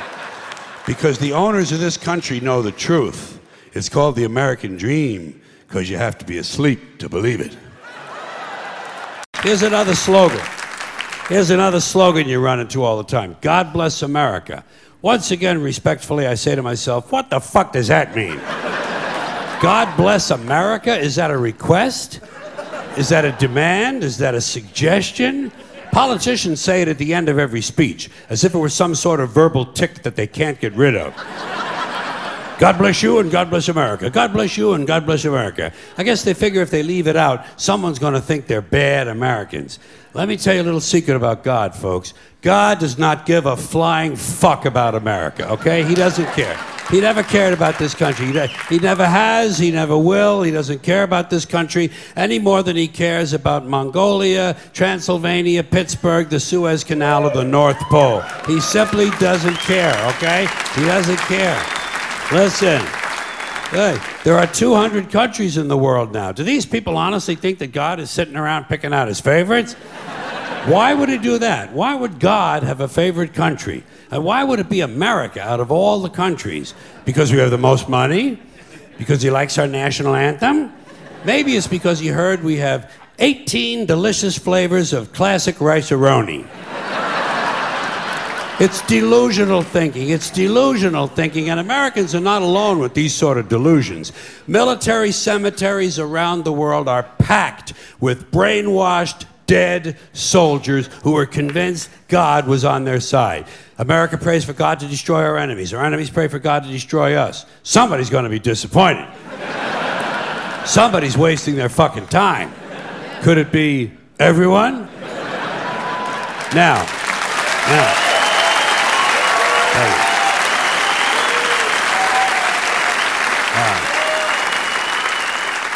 If people want to say God bless America, that's their business, I don't care. But here's what I don't understand. If they say God bless America, presumably they believe in God. And if they do, they must have heard God loved everyone. That's what he said. He loved everyone and he loved them equally. So why would these people ask God to do something that went against his own teachings? You know what these God bless America people ought to do? They ought to check with that Jesus fellow they're so crazy about. They're always talking about what would Jesus do? What would Jesus do? They don't want to know so they can do it. They just want to know so they can tell other people to do it.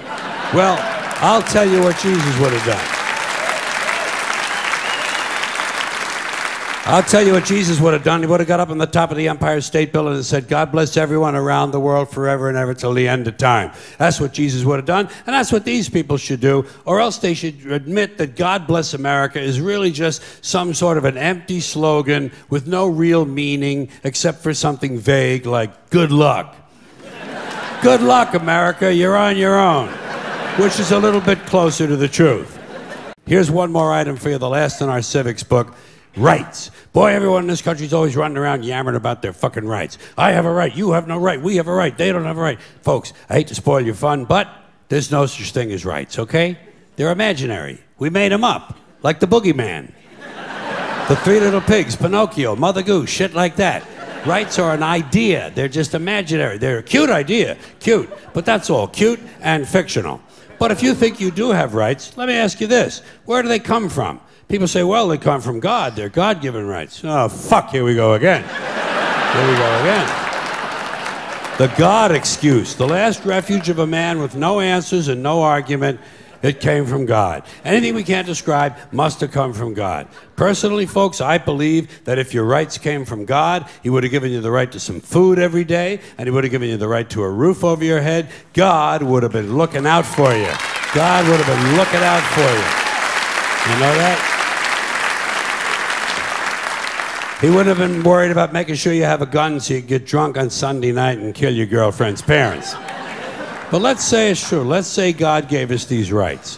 Why would he give us a certain number of rights? The Bill of Rights in this country has 10 stipulations, okay? 10 rights. And apparently God was doing sloppy work that week because we've had to amend the Bill of Rights an additional 17 times. So God forgot a couple of things like slavery.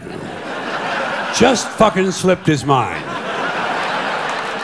But let's say God gave us the original 10. He gave the British 13. The British Bill of Rights has 13 stipulations. The Germans have 29. The Belgians have 25. The Swedish have only 6. And some people in the world have no rights at all. What kind of a fucking goddamn God-given deal is that? No rights at all? Why would God give different people in different countries different numbers of different rights? Boredom? Amusement? Bad arithmetic?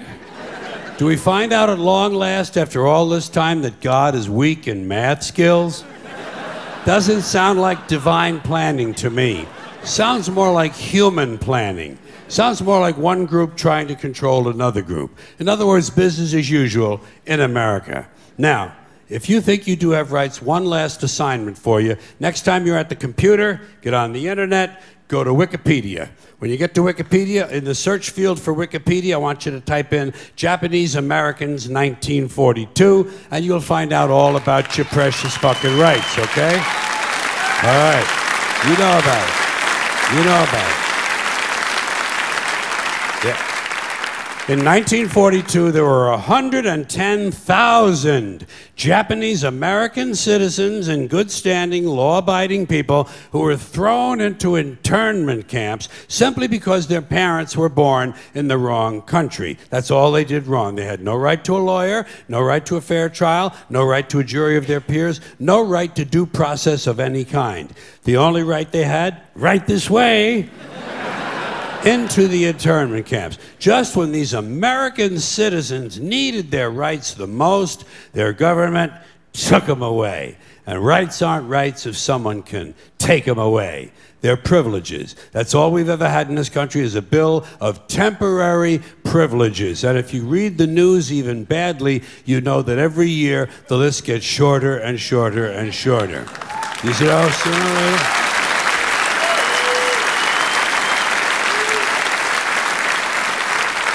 Yeah.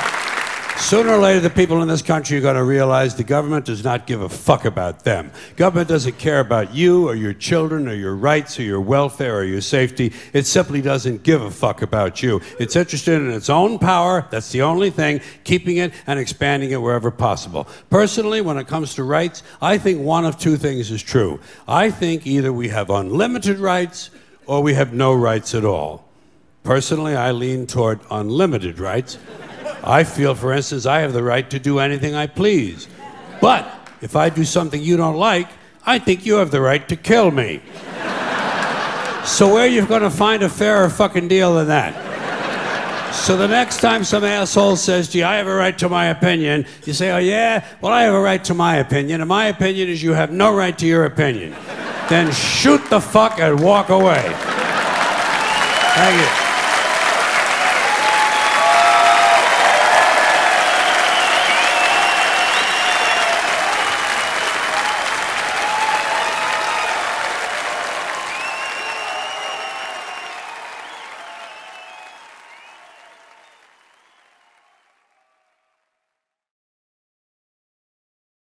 You know, I've been out here all this time and I haven't been complaining about anything yet. I think it's time we moved right into the complaint department, you know, because, listen, this is just a series of things that are pissing me off, all right? Because I don't have pet peeves, I have major psychotic fucking hatreds, all right? And I'll tell you this, it makes the world a lot easier to sort out. First thing on my list tonight, airport security. Tired of this shit. There's too much of it. There's too much security at the airports. I'm tired of some guy with a double-digit IQ and a triple-digit income rooting around inside of my bag for no reason and never finding anything. Haven't found anything yet in anybody's bag. Haven't found one bomb in one bag. And don't tell me, well, the terrorists know their bags are going to be searched, so now they're leaving their bombs at home. There are no bombs. The whole thing is fucking pointless. And it's completely without logic. There's no logic at all. They'll take away a gun, but let you keep a knife. Well, what the fuck is that? In fact, there's a whole list of lethal objects they will allow you to take on board. Theoretically, you could take a knife, an ice pick, a hatchet, a straight razor, a pair of scissors, a chainsaw, 6 knitting needles, and a broken whiskey bottle. And the only thing they're going to say to you is that bag has to fit all the way under the seat in front of you. And if you didn't bring a weapon on board, relax. After you've been flying for about an hour, they're going to bring you a knife and fork. They actually give you a fucking knife. It's only a table knife, but you could kill a pilot with a table knife. Might take you a couple of minutes, you know. Yeah, especially if he's hefty, huh? Yeah. But you could get the job done if you really wanted to kill the prick. Shit, there's a lot of things you could use to kill a guy with. You could probably beat a guy to death with the Sunday New York Times, couldn't you? Or suppose you just had really big hands. Couldn't you strangle a flight attendant? Shit, you could probably strangle two of them, one with each hand. You know, if you were lucky enough to catch him in that little kitchen area before they break out the fucking peanuts, you know? But you could get the job done if you really cared enough. So why is it they allow a guy with big, powerful hands to get on board an airplane? I'll tell you why. They know he's not a security risk because he's already answered the 3 big questions. Question number 1, did you pack your bags yourself? No. Carrot Top packed my bags. He and Martha Stewart and Florence Henderson came over to the house last night, fixed me a lovely lobster Newburg, gave me a full body massage with sacred oils from India, performed a 4-way around the world, and then they packed my bags. Next question.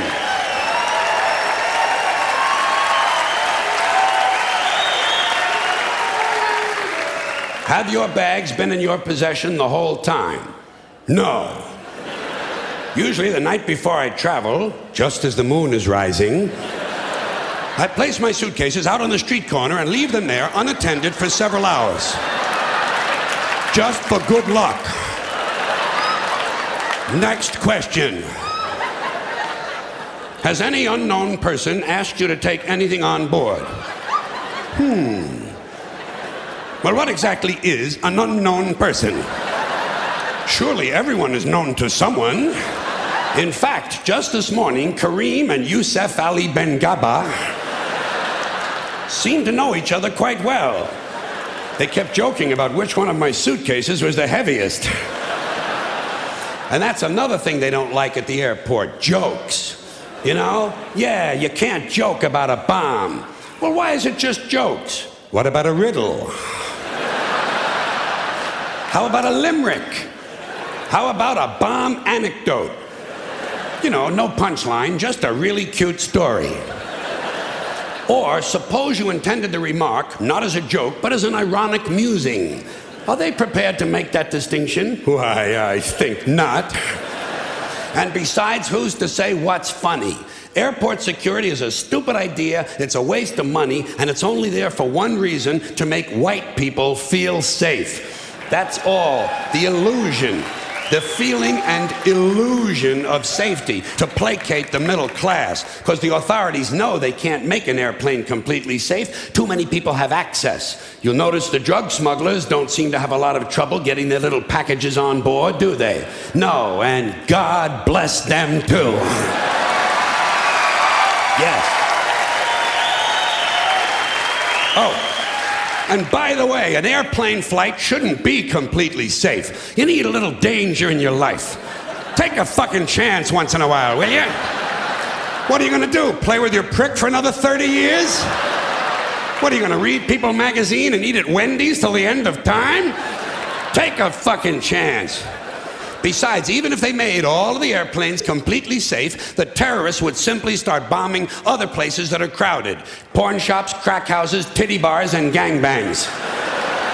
You know, entertainment venues. The odds of you being killed by a terrorist are practically 0. So I say relax and enjoy the show. You have to be a realist. You have to be realistic about terrorism. Certain groups of people, certain groups, Muslim fundamentalists, Christian fundamentalists, Jewish fundamentalists, and just plain guys from Montana are going to continue to make life in this country very interesting for a long, long time. That's the reality. Angry men in combat fatigues talking to God on a 2-way radio and muttering incoherent slogans about freedom are eventually going to provide us with a great deal of entertainment. Especially after your stupid fucking economy collapses all around you and the terrorists come out of the woodwork. You'll have anthrax in the water supply and sarin gas in your air conditioners. There'll be chemical and biological suitcase bombs in every city. And I say, enjoy it. Relax. Enjoy the show. Take a fucking chance. Put a little fun in your life. To me, terrorism is exciting. It's exciting. I think the very idea that you can set off a bomb in a marketplace and kill several hundred people is exciting and stimulating, and I see it as a form of entertainment. Entertainment, that's all it is. Yeah. But I also know that most Americans are soft and frightened and unimaginative, and they don't realize there's such a thing as dangerous fun. And they certainly don't recognize a good show when they see one.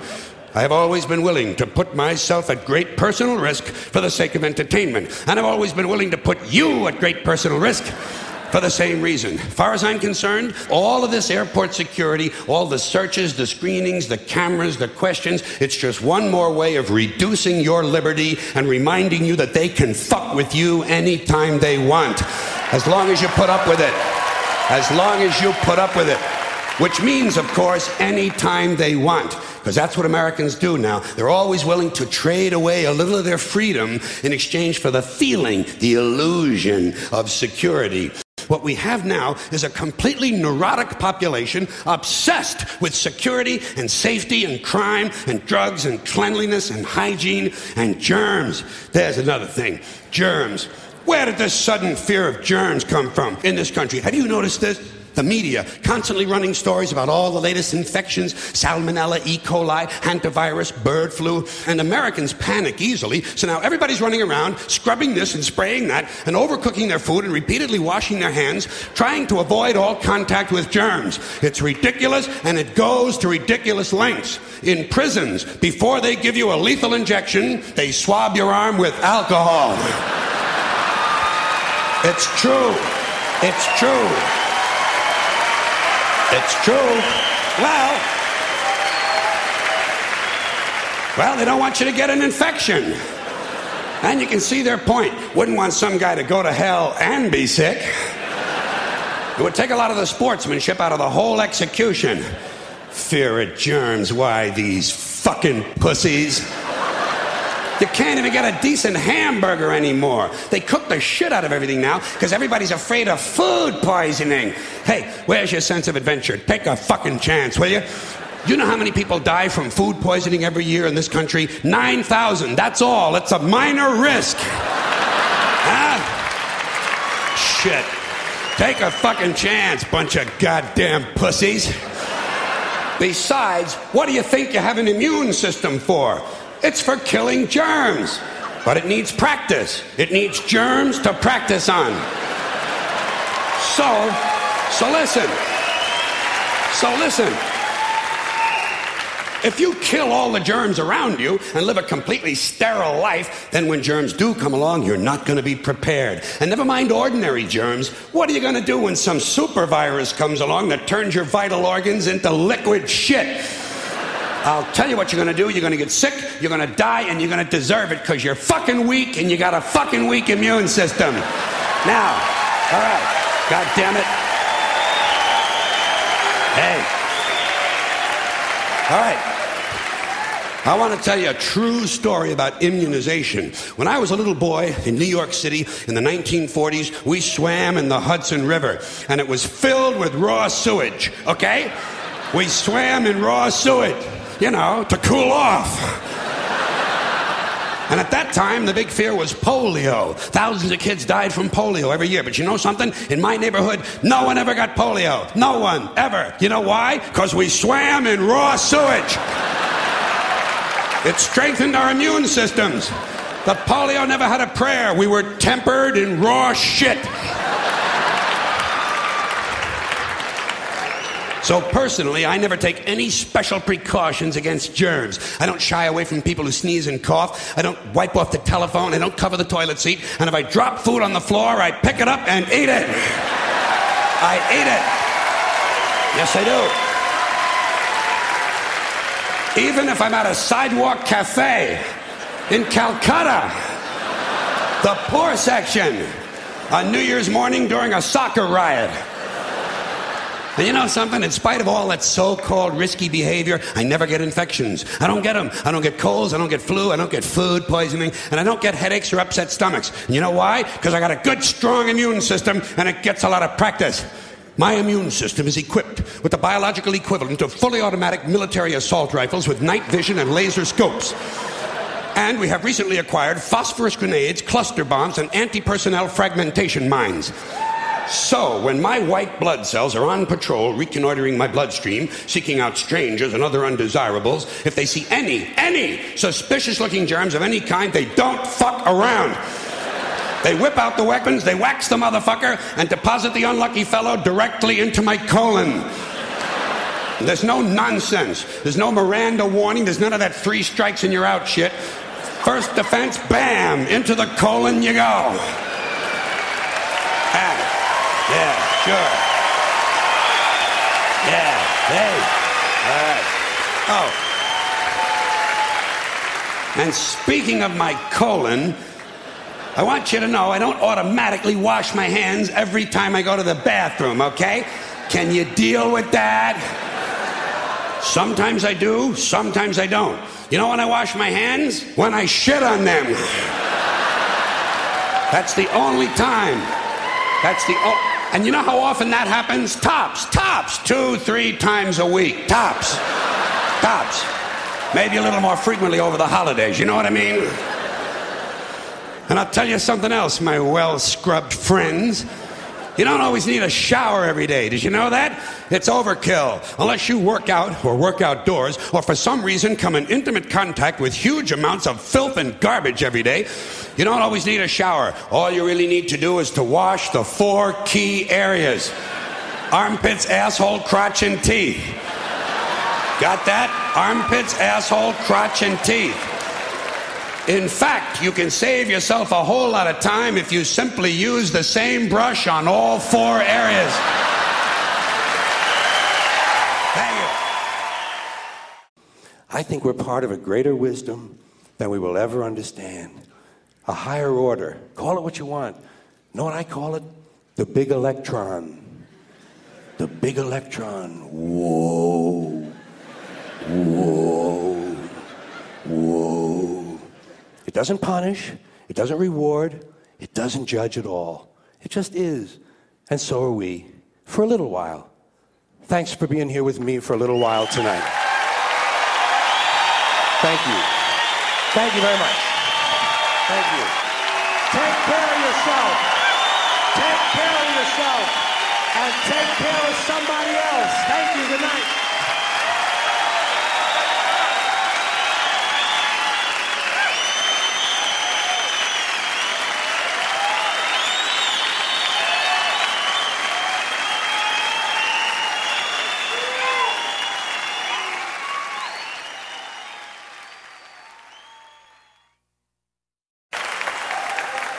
I'm a modern man, a man for the millennium, digital and smoke-free. A diversified, multicultural, postmodern deconstructionist, politically, anatomically, and ecologically incorrect. I've been uplinked and downloaded, I've been inputted and outsourced. I know the upside of downsizing, I know the downside of upgrading. I'm a high-tech lowlife, a cutting-edge, state-of-the-art, bi-coastal multitasker, and I can give you a gigabyte in a nanosecond. I'm new wave, but I'm old school, and my inner child is outward bound. I'm a hot-wired, heat-seeking, warm-hearted, cool customer, voice-activated and biodegradable. I interface with my database. My database is in cyberspace, so I'm interactive, I'm hyperactive, and from time to time, I'm radioactive.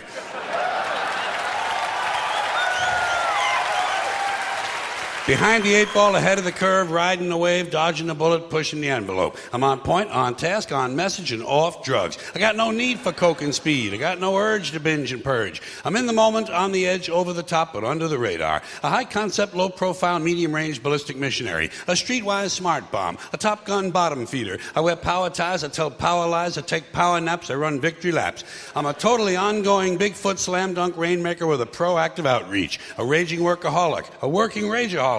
Out of rehab and in denial.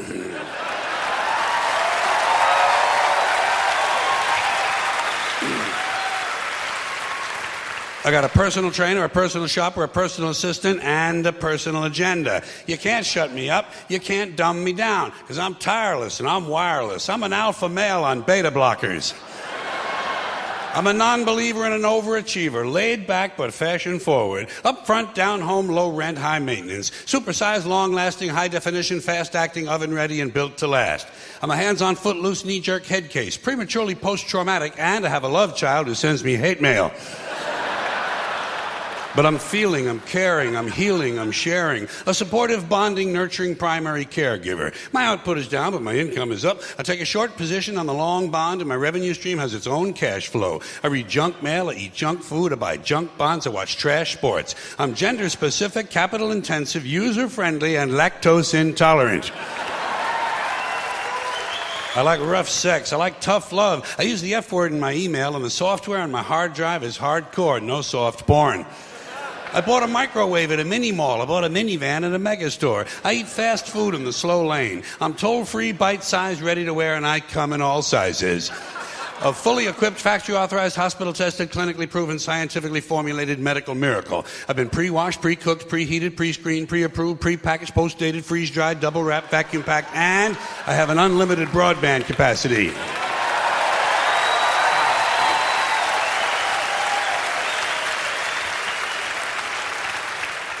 I'm a rude dude, but I'm the real deal. Lean and mean, cocked, locked, and ready to rock. Rough, tough, and hard to bluff. I take it slow, I go with the flow, I ride with the tide, I got glide in my stride. Driving and moving, sailing and spinning, jiving and grooving, wailing and winning. I don't snooze, so I don't lose. I keep the pedal to the metal and the rubber on the road. I party hardy, and lunchtime is crunch time. I'm hanging in, there ain't no doubt, and I'm hanging tough, over and out.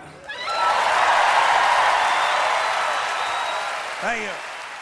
Thank you. Here's a civic custom that I don't understand. Maybe you can help me. Taking off your hat when a flag passes by.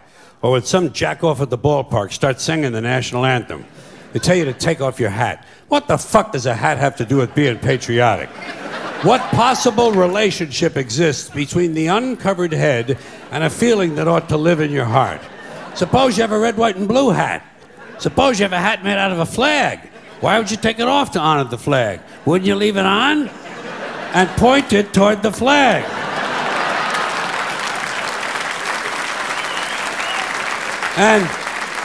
And what's so bad about hats that you have to take them off? Why not take off your pants? Or your shoes. They tell you at the airport, they say, take off your shoes. They tell you it's a national security, so taking off your shoes could be patriotic too. I started to question all this stupid hat shit when I was a kid. When I was a kid, I was a Catholic, at least until I reached the age of reason, okay? So, I was a Catholic for about 2.5 years, something like that. And during that time, one of the things they told us was that if a boy or a man went into a church, he had to remove his hat in order to honor the presence of God. But they had already told me that God was everywhere. So I used to wonder, well, if God is everywhere, why would you even own a hat? Why not show your respect? Don't even buy a fucking hat. And just to confuse things further, they told the women exactly the opposite. Catholic women and girls had to cover their heads when they went into church. Same as in certain temples, Jewish men have to cover their heads in those temples. In those same temples, Jewish women not allowed to cover their heads. So try to figure this shit out. Catholic men and Jewish women, no hats. Catholic women and Jewish men, hats. Somebody's got the whole thing totally fucking backwards, don't you think? And, you know...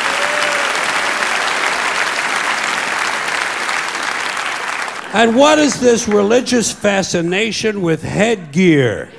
Every religion's got a different fucking hat. Did you ever notice that? The Hindus have a turban, the Sikhs have a tall white turban, Jews have a yarmulke, the Muslims have the keffiyeh, the bishop has a pointy hat on one day and a round hat on another day, Cardinal has a red hat, Pope has a... Everybody's got a fucking hat. One group takes them off, the other group puts them on. Personally, I would never want to be a member of any group where you either have to wear a hat or you can't wear a hat. I think...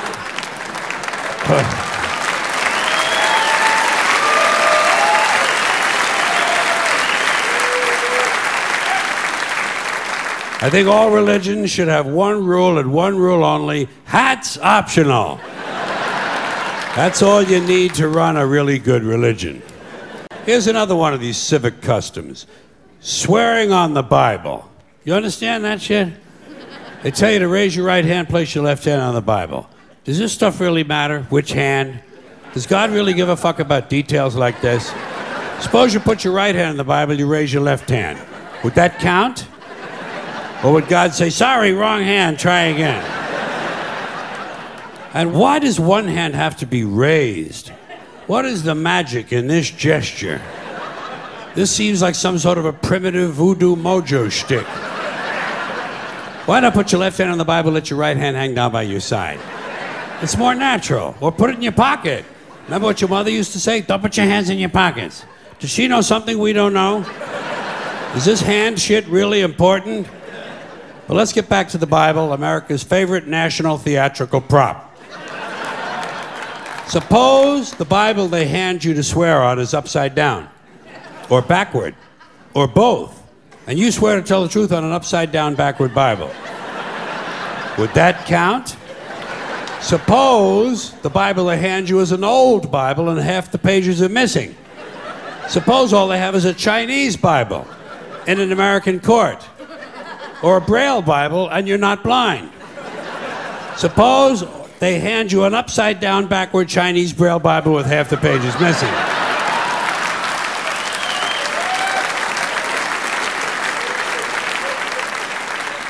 At what point does all of this stuff just break down and become just a lot of stupid shit that somebody made up? They fucking made it up, folks. It's make-believe. It's make-believe. Now, all right. Okay. Let's leave the Bible aside. We'll get back to the science fiction reading later. The more important question is, what is the big deal about swearing to God in the first place? Why does swearing to God mean you're going to tell the truth? Wouldn't affect me. If they said to me, you swear to tell the truth, the whole truth, and nothing but the truth to help you God, I'd say, yeah. I'll tell you about as much truth as the people who wrote that fucking Bible. How do you like that? Huh?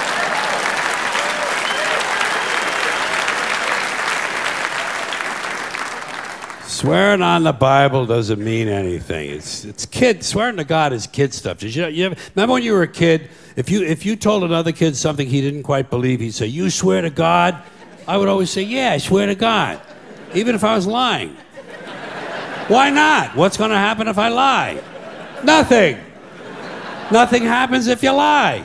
Unless you get caught, and that's a whole different story. Sometimes a kid would think he was being slick with me, and he'd say, "You swear on your mother's grave?"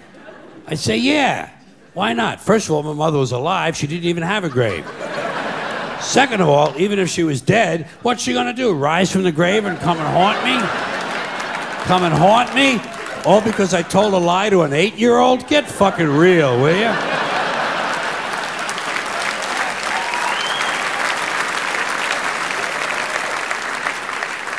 Sometimes I would say, "I swear on my mother's tits." Kids are impressed with things like that. I mean, I don't care about my mother's tits either. I don't care if they fell off. Fuck her.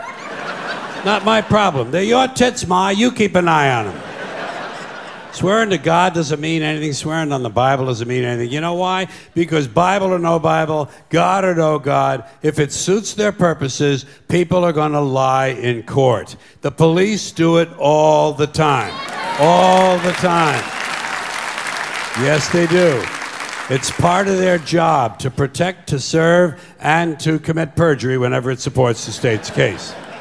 Swearing on the Bible is just one more way of controlling people and keeping them in line. And it's one of these superstitious things that holds us back as a species.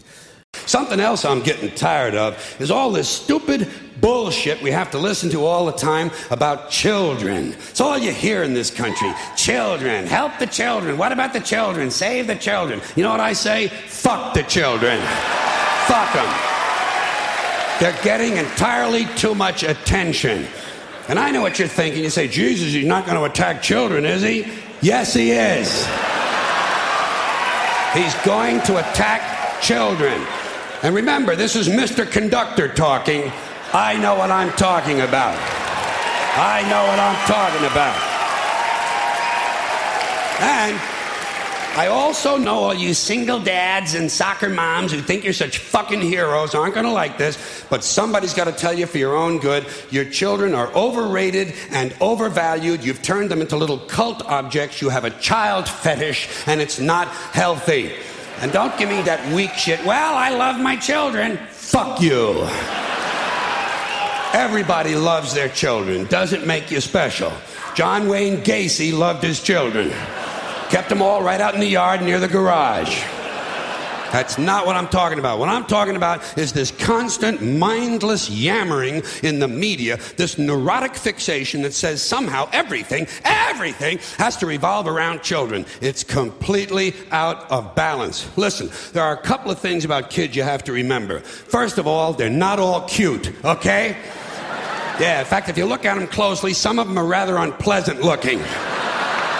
And a lot of them don't smell very good either, all right? Some of the really little ones seem to have kind of a sour milk and urine combination going on. So stay with me on this. The sooner you face it, the better off you're going to be. Second premise, not all children are smart and clever.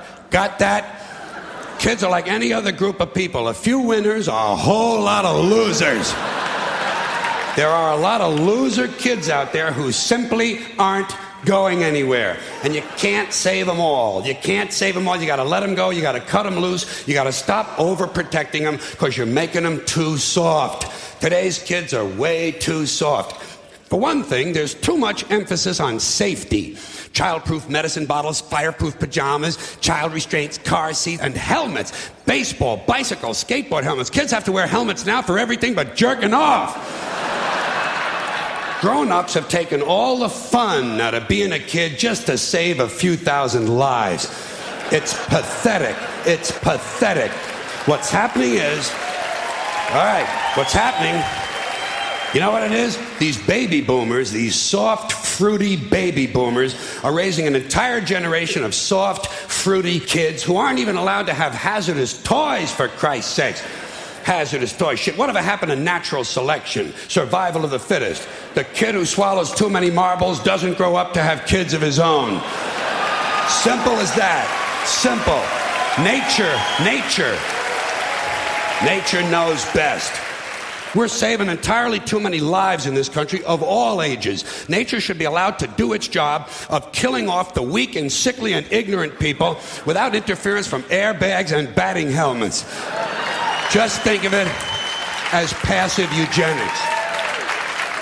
Now, here's another example of overprotection. Did you ever notice on the TV news, every time some guy with an AK-47 strolls onto a schoolyard and kills 3 or 4 kids and a couple of teachers, the next day, the school is overrun with counselors and psychiatrists and grief counselors and trauma therapists trying to help the children cope. Shit.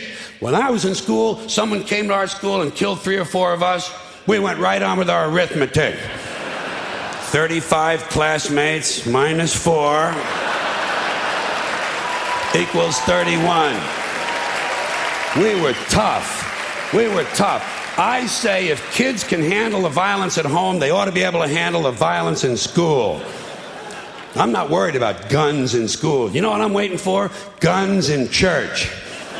That's going to be a lot of fun. And it'll happen. You watch. Some nut will go fucking apeshit in the church, and they'll refer to him as a disgruntled worshiper.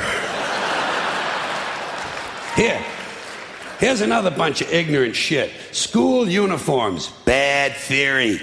The idea that if kids wear uniforms to school, it helps keep order. Don't these schools do enough damage making all these kids think alike? Now they're going to get them to look alike, too?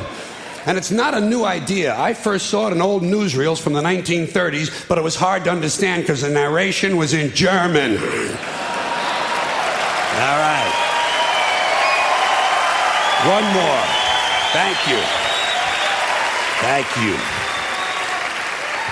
One more item about children, and that is this superstitious nonsense that blames tobacco companies for kids who smoke. Listen, kids don't smoke because a camel in sunglasses tells them to. They smoke for the same reasons adults do, because it relieves anxiety and depression. And you'd be anxious and depressed, too, if you had to put up with these pathetic, insecure, striving, anal, yuppie parents who enroll you in college before you're old enough to know which side of the playpen smells the worst. And then they fill you full of Ritalin and drag you all over town in search of meaningless structure. Little League, Cub Scouts, swimming, soccer, karate, piano, bagpipes, watercolors, witchcraft, glass blowing, and dildo practice. They even have play dates, for Christ's sakes. Playing is now done by appointment. Whatever happened to you show me your wee-wee and I'll show you mine?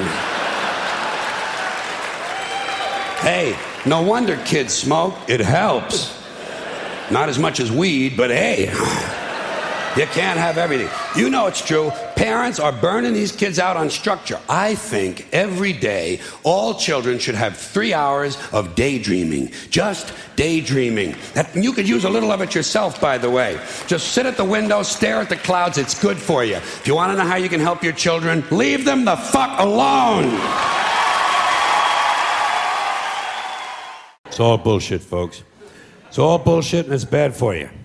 Now, speaking of parents and speaking of bullshit, two ideas which aren't always mutually exclusive, by the way, I'd like to mention a special kind of bullshit that has taken hold in this country in the last 30 to 40 years. It's a form of bullshit that really only can be called child worship.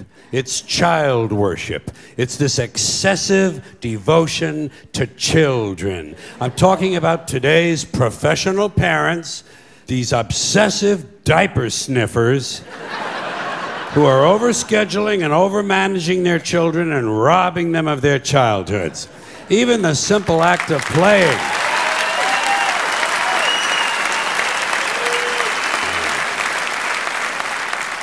Even the simple act of playing has been taken away from children and put on mommy's schedule in the form of play dates. Something that should be spontaneous and free is now being rigidly planned. When does a kid ever get to sit in the yard with a stick anymore? You know, just sit there with a fucking stick. Do today's kids even know what a stick is? You know? You sit in the yard with a fucking stick and you dig a fucking hole. You know? Yeah. And you look at the hole and you look at the stick and you have a little fun. But kids don't have sticks anymore. I don't think there are any sticks left. I think they've all been recalled because of lead paint. Who would have thought that one day the manufacturing of sticks would be outsourced to China? But you know something? A kid shouldn't be wasting his time with a stick anyway. If he's 4 years old, he should be home studying for his kindergarten entrance exams. Do you know about that shit? Oh, they have them now. Yeah. There are places that have kindergarten entrance exams. The poor little fuck. The poor little fuck, he can barely locate his dick. You know, and already he's being pressured to succeed. Pressured to succeed for the sake of the parents. Isn't this really just a sophisticated form of child abuse? And speaking of that, speaking of child abuse,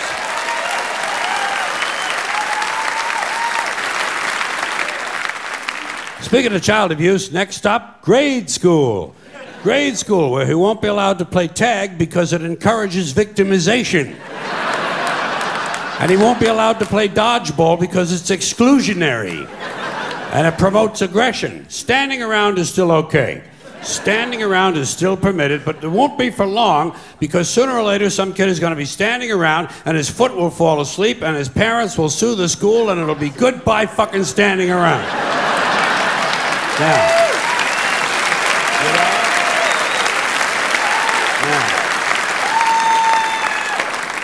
Now, fortunately, all is not lost. All is not lost because at least we know that when he does get to play whatever games he is allowed to play, the child will never lose.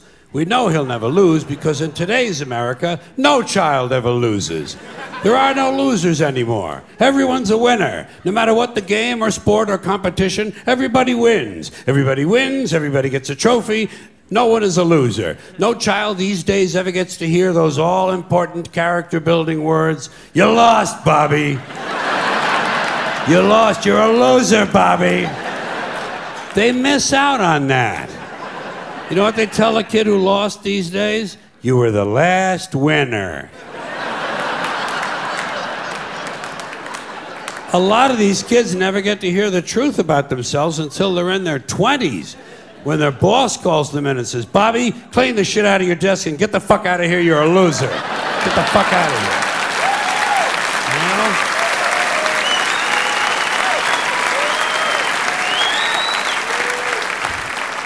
Of course, Bobby's parents can't understand why he can't hold a job. In school, he was always on the honor roll. Well, what they don't understand, of course, is that in today's schools, everyone is on the honor roll. Everyone is on the honor roll because in order to be on the honor roll, all you really need to do is to maintain a body temperature somewhere roughly in the 90s. But we shouldn't be worrying about how he's doing in school. Let's not worry about that because come summertime, he'll be off to camp. Yes, he'll be off to camp, but not to swim and hike and play softball. No, no, no, no, no. Today's child will be sent away to lose weight. He'll be sent to fat camp, or computer camp, or violin camp, or ceramics camp, or leadership camp, whatever the fuck that is. Leadership camp. Isn't that where Hitler went?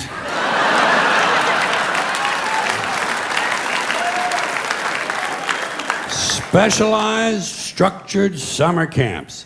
Gotta keep the little fucker busy, you know? Gotta keep the little fucker busy. Wouldn't want him to sneak in a little unstructured time in the woods. That wouldn't be any good. God knows he might start jacking off. Especially these young boys, these adolescent males, and a lot of them, you know, a lot of them, they kill themselves when they're jerking off. They don't mean to, it just happens. You know about that? Yeah, some of you know, I can tell. Yeah. A lot of people don't know about it. A lot of people never heard of that, you know. It's just one of those things Americans can't handle. We can't handle that. We don't talk about that. It's not on Larry King Live. It ain't on Barbara Walters. You ain't gonna see it in People magazine, but it's out there, folks. It's out there, and it's extremely common. You just ask any teenage boy you know who trusts you. Ask him what he knows or what he's heard about cutting off your air supply just at the moment you're about to have a sexual release. He'll tell you an interesting story or two. The kids call it scarfing, because some of them use scarves to do it. Or screw the kid, just get on the internet, do it yourself. Google in the words autoerotic asphyxia. Autoerotic asphyxia. It's the practice of cutting off the oxygen to the brain at the last moment during masturbation in order to heighten the orgasm. And when I say common, 1,000 kids a year die this way, okay? 1,000 of them die, so think how many of them are trying to pull this off, if you pardon the little pun that I throw in there, just to lighten the mood. But here's the way it works. Apparently, I never tried it. It sounded risky to me. Well, jerking off is all I need. You know what I mean, folks? I ain't trying to double my money. Fuck that shit. Yeah, I just jerk off, wipe off my chest, get up and go to work, you know? That's it.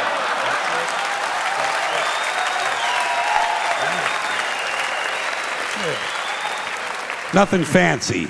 Nothing fancy at our house. We're simple folk. But here's the way it's supposed to work, and this is why it's such a big attraction in the first place.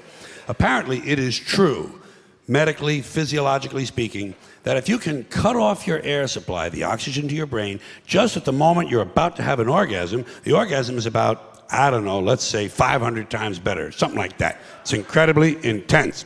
So, what you got to do is stand up on a chair, or a bucket, or some kind of thing.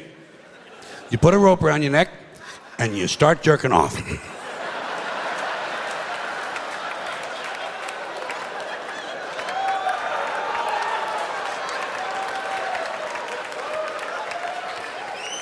And while you're pulling your pud,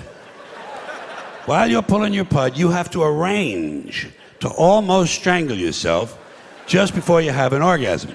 And by the way, while all this activity is going on, you got to maintain a hard-on, which ain't easy because you might just be getting ready to buy the farm, So you better be fantasizing about someone you really like, or something you really like. I don't know what it might be. Maybe getting fucked in the ass by a game warden. Who knows, huh? Hey, I'm not here to judge. We're all different, to each his own. So let's recap. Stand on a chair, rope around your neck, Peter in your hand. Now you have to time it just right, so that just before you come, you almost die. And sometimes you miscalculate. You don't know if you're coming or going. You don't know. There's no way to know. No way to know. I know.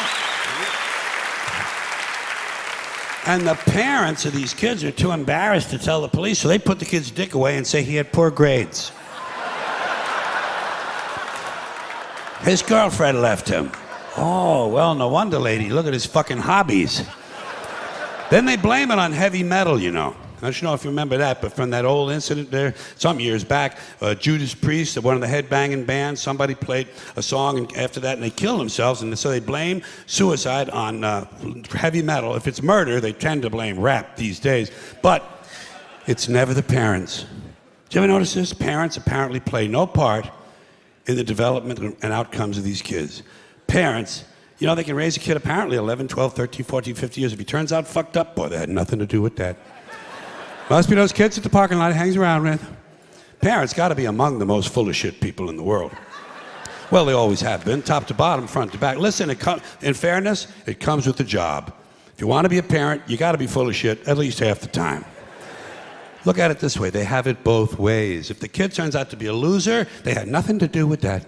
But boy, if he's a winner, got a scholarship or something like that, man, they're the first ones out there raising their hands trying to take a little credit. It's a nice state of mind if you can talk yourself into believing it. Here's another pack of low-grade morons who ought to be locked into portable toilets and set on fire. These people with bumper stickers that say, "We are the proud parents of an honor student at the Franklin School." You know? Or the Midvale Academy, or whatever other innocent-sounding name has been assigned to the indoctrination center where their child has been sent to be stripped of his individuality and turned into an obedient, soul-dead, conformist member of the American consumer culture.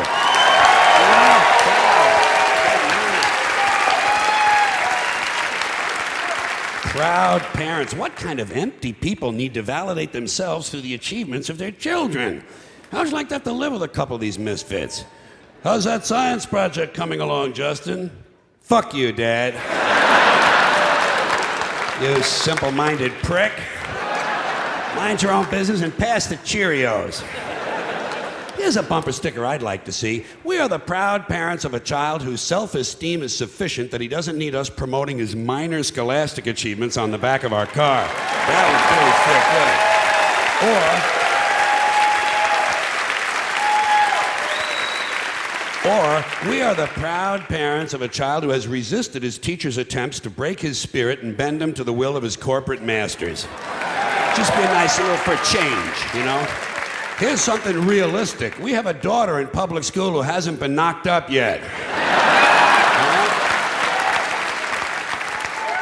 We have a son in public school who hasn't shot any of his classmates yet. But he does sell drugs to your honor student.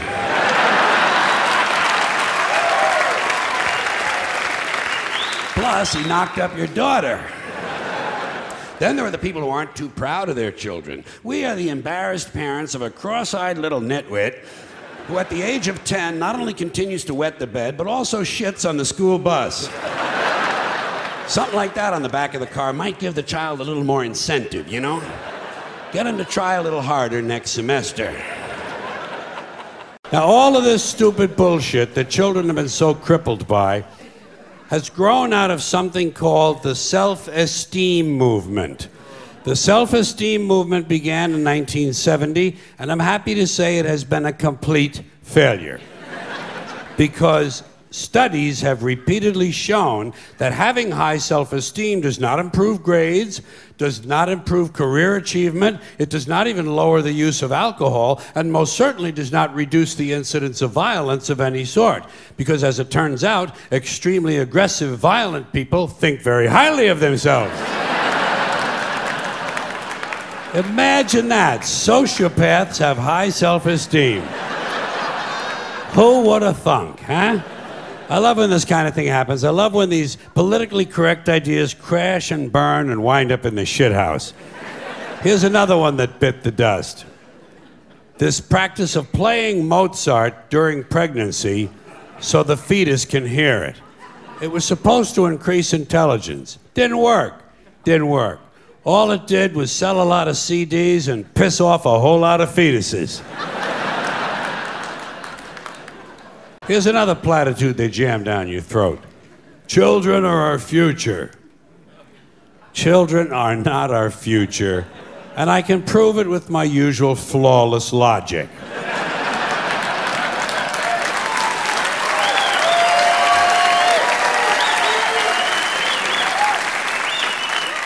Children can't be our future because by the time the future arrives, they won't be children anymore, so blow me! Yes. As you may have noticed, I always like to present a carefully reasoned argument. The self-esteem movement revolved around a single notion, the single idea that every child is special. Boy, they said it over and over and over, as if to convince themselves. Every child is special. And I kept saying, fuck you! Every child is clearly not special. Did you ever look at one of them? Did you ever take a good close look at one of these fucking kids? They're goofy. They're fucking goofy looking. They're too small. They're way too fucking small. They're malapportioned. Their heads don't fit their bodies. Their arms are too weird and everything. They can't walk across the room in a straight line. And when they talk like I got a mouthful of shit. They're incomplete. Incomplete. Unfinished work. I never give credit for incomplete work. Now, P.T. Barnum might think they're special, but not me. I have standards. But let's say it's true. Let's grant this. I'm in a generous mood. Let's grant this proposition. Let's say it's true as somehow every child is special. What about every adult? Isn't every adult special too? And if not, then at what age do you go from being special to being not so special? And if every adult is special, then that means we're all special and the whole ideal is all its fucking meaning.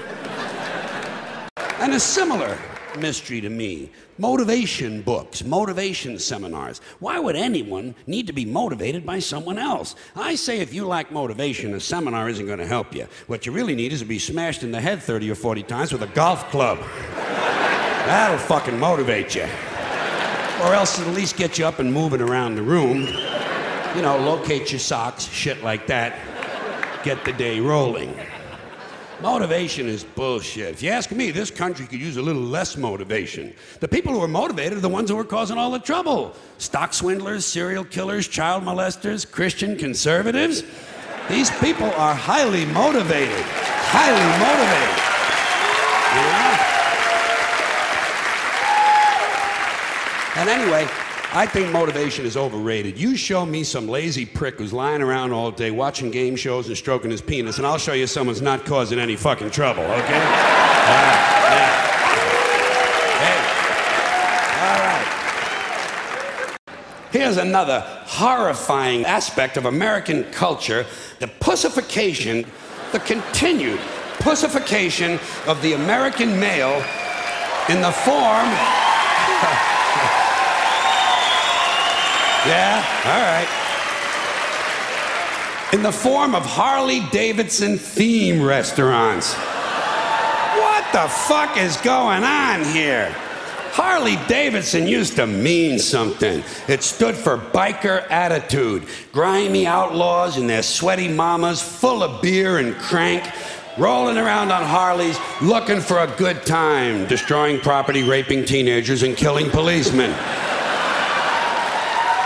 All very necessary activities, by the way. But now, theme restaurants, and this soft shit obviously didn't come from hardcore bikers. It came from these weekend motorcyclists, these fraudulent 2-day-a-week motherfuckers who have their bikes trucked into Sturgis, South Dakota for the big rally, and then ride around like they just come in off the road. Dentists and bureaucrats and pussy boy software designers getting up on a Harley because they think it makes them cool. Well, hey, Skeezix, you ain't cool, you're fucking chilly. And chilly ain't never been cool. And here, as long as we're talking about theme restaurants, I got a proposition for you. I think if white people are gonna burn down black churches, then black people ought to burn down the House of Blues. Huh? What a fucking disgrace that place is. The House of Blues. They ought to call it the House of Lame White Motherfuckers. Inauthentic, low-frequency, single-digit, lame white motherfuckers. Especially these male movie stars who think they're blues artists. You ever see these guys? Don't you just want to puke in your soup when one of these fat, balding, overweight, overaged, out-of-shape, middle-aged male movie stars with sunglasses jumps on stage and starts blowing into a harmonica? It's a fucking sacrilege. In the first place, white people got no business playing the blues ever, at all, under any circumstances. Ever, ever, ever. What the fuck do white people have to be blue about? Banana Republic ran out of khakis? Huh? The espresso machine is jammed? Hootie and the Blowfish are breaking up? Shit, white people ought to understand their job is to give people the blues, not to get them. And certainly not to sing or play them. Tell you a little secret about the blues. It's not enough to know which notes to play. You gotta know why they need to be played. And another thing, I don't think white people should be trying to dance like blacks. Stop that! Stick to your faggoty polkas and waltzes. And that repulsive country line dancing shit that you do.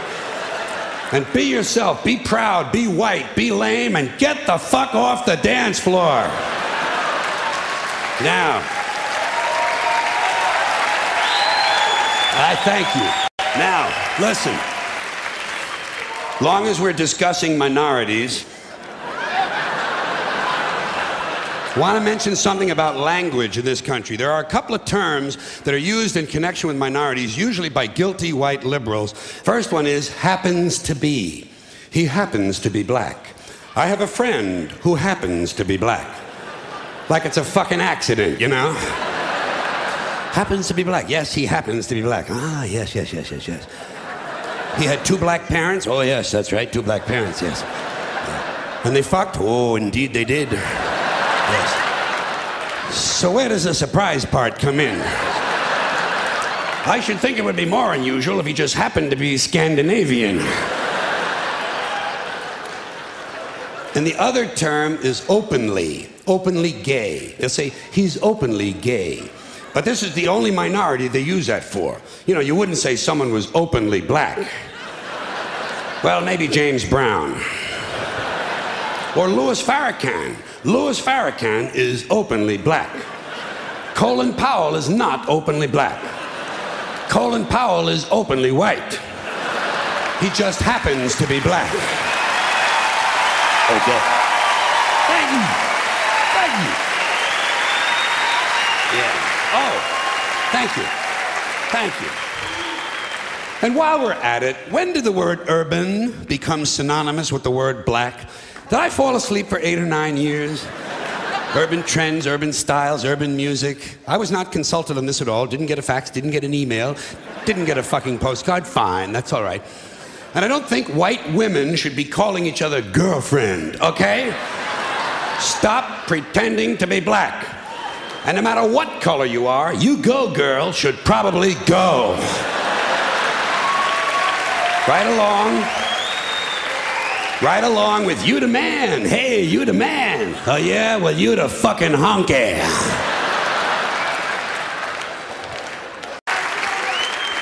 Here's another bunch of puss-headed telephone cretins. These self-important techno dicks who walk around with these hands-free telephone headsets and earpieces. Mr. Self-Important doesn't want to be too far from the phone in case Henry Kissinger calls. He's got the Dalai Lama on line 2. I say, hey, spaceman, as long as your hands are free, reach over here and fondle my balls, would you please?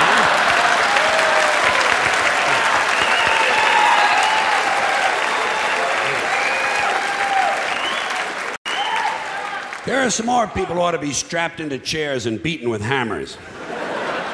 People who wear visors. Let me ask you something. What the fuck is the point in wearing half a hat? Either get a hat or don't. No one's interested in the top of your head. Go back to the store and tell them to give you the rest of the hat. They cheated you. Better still, get yourself one of them little Jewish hats and sew it to your visor. Then you got yourself a full-fledged fucking hat, my friend. Here are some more musical vermin whose mothers we wish had had medical plans that included abortion. These singers who think they're so special they only need one name. Bono, Sting, Jewel, Tiffany, Prince. What a crock of shit. Get a fucking last name, would you please? I got a nice 2-word name for you. Pretentious cocksucker. How do you like that? Bono, Sting. It's not bad enough the music sucks, but with no last name, you can't find out where they live to throw a fucking bomb through their window. It's frustrating. Here is another pack of jack-offs who ought to be strangled in front of their children. People who pay for inexpensive items with a credit card. You know, folks, take my word for this. Raisinets is not a major purchase. Get some fucking cash together. No one should be paying a bank 18% interest on Tic Tacs. And you're holding up the fucking line, too. Some dorky-looking prick with a fanny pack waiting to be approved for a bag of cheese doodles. I need this like I need an infected scrotum. Get some fucking money. Next guy ahead of me online pays for Newsweek with a credit card is getting stabbed in the eyes.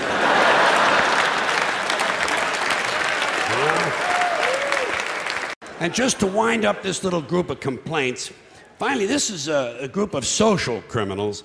These people in the space program. Nassholes, I call them. In case you haven't heard, the latest disaster for the rest of the universe is that the United States is going to go to Mars. Okay? Oh, yeah.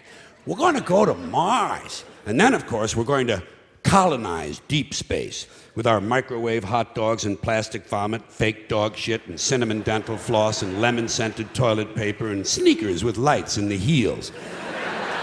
And all these other impressive things we've done down here. But let me ask you this. What are we going to tell the Intergalactic Council of Ministers the first time one of our teenage mothers throws her newborn baby into a dumpster, huh? How are we going to explain that to the space people? How are we going to let them know that our ambassador was only late for the meeting because his breakfast was cold and he had to spend half an hour punching his wife around the kitchen? Now, what are they going to think when they find out it's just a local custom that over 80 million women in the third world have had their clitorises forcibly removed in order to reduce their sexual pleasure so they won't cheat on their husbands? Can't you just sense how eager the rest of the universe is for us to show up? Can't you see them out there?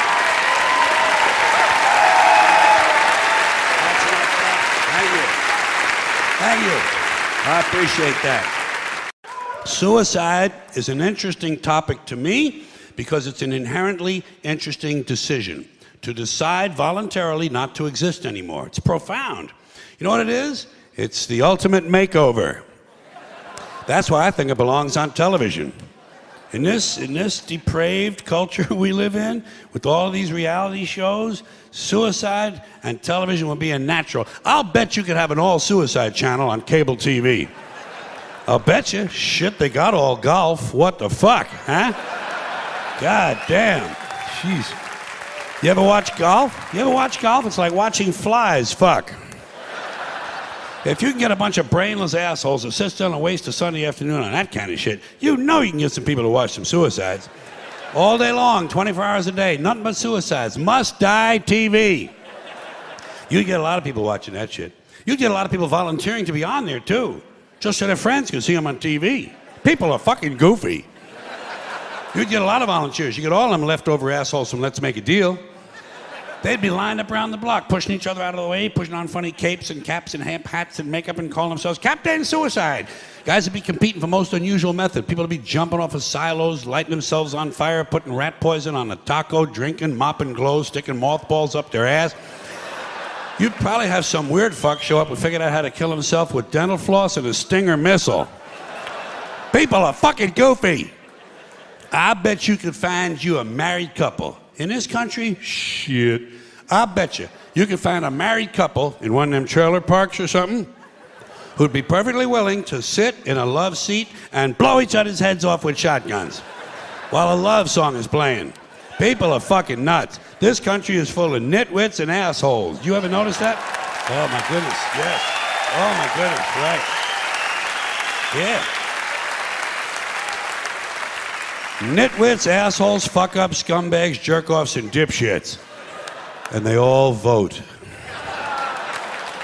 They all vote, yeah. In fact, sometimes you get the impression they're the only ones who vote. You can usually tell who's been doing the voting by looking at the fucking election returns. Man, it sure ain't me out there wasting my time with a meaningless activity like that. You know those people on the Jerry Springer show? Those are the average Americans. Oh, yeah, believe me, below average can't get on the show. Can't get on. Below average are sitting home watching that shit on TV. Getting ready to go out and vote. Filling out their sample ballot. People are fucking dumb. You can say what you want about this country, and I love this place. I love the freedoms we used to have. I love it. I love that, you know?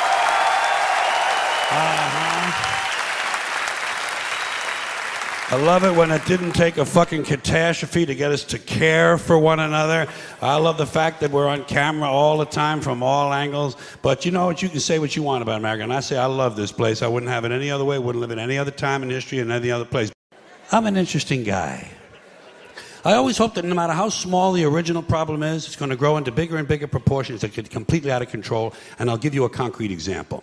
Let's say a water main breaks in downtown Los Angeles and it floods an electrical substation, knocking out all the traffic lights and tying up the entire city, and emergency vehicles can't get through. And at the same time, one of those month-long global warming heat waves comes along, but there's no air conditioning, there's no water for sanitation, so cholera, smallpox, and dysentery break out, and thousands of people start dying in the streets. But before they die, parasites eat their brains, and they go completely fucking crazy, and they storm the hospital. But the hospital can't handle all the casualties, so these people rape all the nurses and set the hospital on fire. And the flames drive them even crazier, so they start stabbing social workers and garbage men. And a big wind comes along, and the entire city goes up in flames. And the people who are still healthy, they get mad at the sick people, and they start crucifying them, nailing them to crosses, trying on their underwear, shit like that. Then everybody smokes crack and PCP, and they march on City Hall where they burn the mayor at the stake, strangle his wife, and take turns sodomizing the statue of Larry Flint. And at this point, it looks like pretty soon things are going to start to get out of control.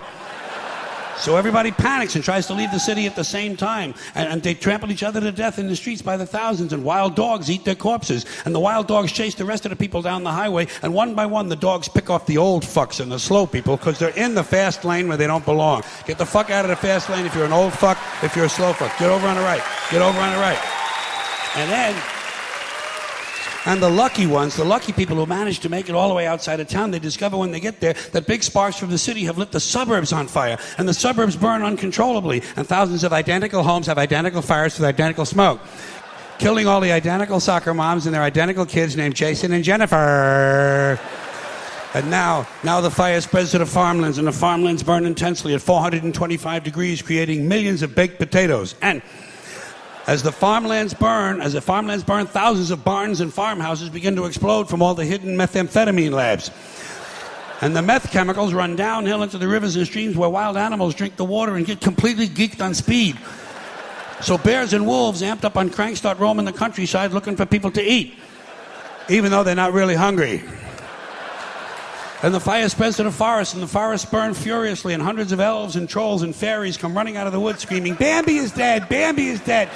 And he is. Finally, that fucking little cunt, Bambi, is dead. Dead. Now hundreds of regional fires come together into one huge interstate inferno, and all 12 of the western United States are burning out of control, except Utah, where the Mormons don't allow fires. And the fire spreads across the Great Plains, toasting the wheat, cooking the cattle, and producing hamburgers, actually. Then it leaps the Mississippi and races through the South, blowing up stills, interrupting lynchings, and killing millions of inbred people. And then it turns northeast and it heads for Washington, D.C., where George Bush can't decide if it's an emergency or not. He can't decide this. He doesn't know. It's hard. Oh, it's hard work. You know? No. Yeah. He can't decide because Dick Cheney is in prison. So instead, he takes a nap. He puts his empty, fucking brainless head down on the little pillow his mother gave him at Christmas time, and he takes a fucking nap. So the fire moves to Philadelphia, but it's a weekend, and Philadelphia's closed on the weekend. So the fire moves to New York City, and the people in New York tell the fire to go fuck itself. Go fuck yourself. Yeah, and it does. Yeah. And it does. So instead, it burns down Long Island and Connecticut, killing all the rich white assholes and completely destroying their evil faggoty golf courses. And while all this is going on, Canada burns to the ground, but nobody notices. And now the entire North American continent is on fire, producing a huge thermal updraft and creating an incendiary cyclonic macro system that forms a hemispheric megastorm, breaking down the molecular structure of the atmosphere and actually changing the laws of nature. Fire and water combine, burning clouds of flaming rain fall upward. Gamma rays and solar winds ignite the ionosphere, creating huge clouds of ionized plasma. Bolts of lightning 20 million miles long begin shooting out of the North Pole, and the sky fills up with green shit. And then suddenly, the entire fabric of space-time splits in two. A huge crack in the universe opens, and all the dead people from the past begin falling through. Babe Ruth, Groucho Marx, Davy Crockett, Tiny Tim, Porky Pig, Hitler, Janis Joplin, Alan Ludden, my Uncle Dave, your Uncle Dave. Everybody's Uncle Dave. An endless stream of dead Uncle Daves falling through the crack. And all the dead Uncle Daves gather around a heavenly kitchen table. They light up cigarettes and they begin to talk. They talk about how they never got a break, how their parents didn't love them and their children were ungrateful. They talk about how the government screwed them out of money and they just missed out on a big job. They say the Jews own everything and the blacks get special treatment. And all the hatred and bitterness drips out of these people and forms a big pool of liquid hate.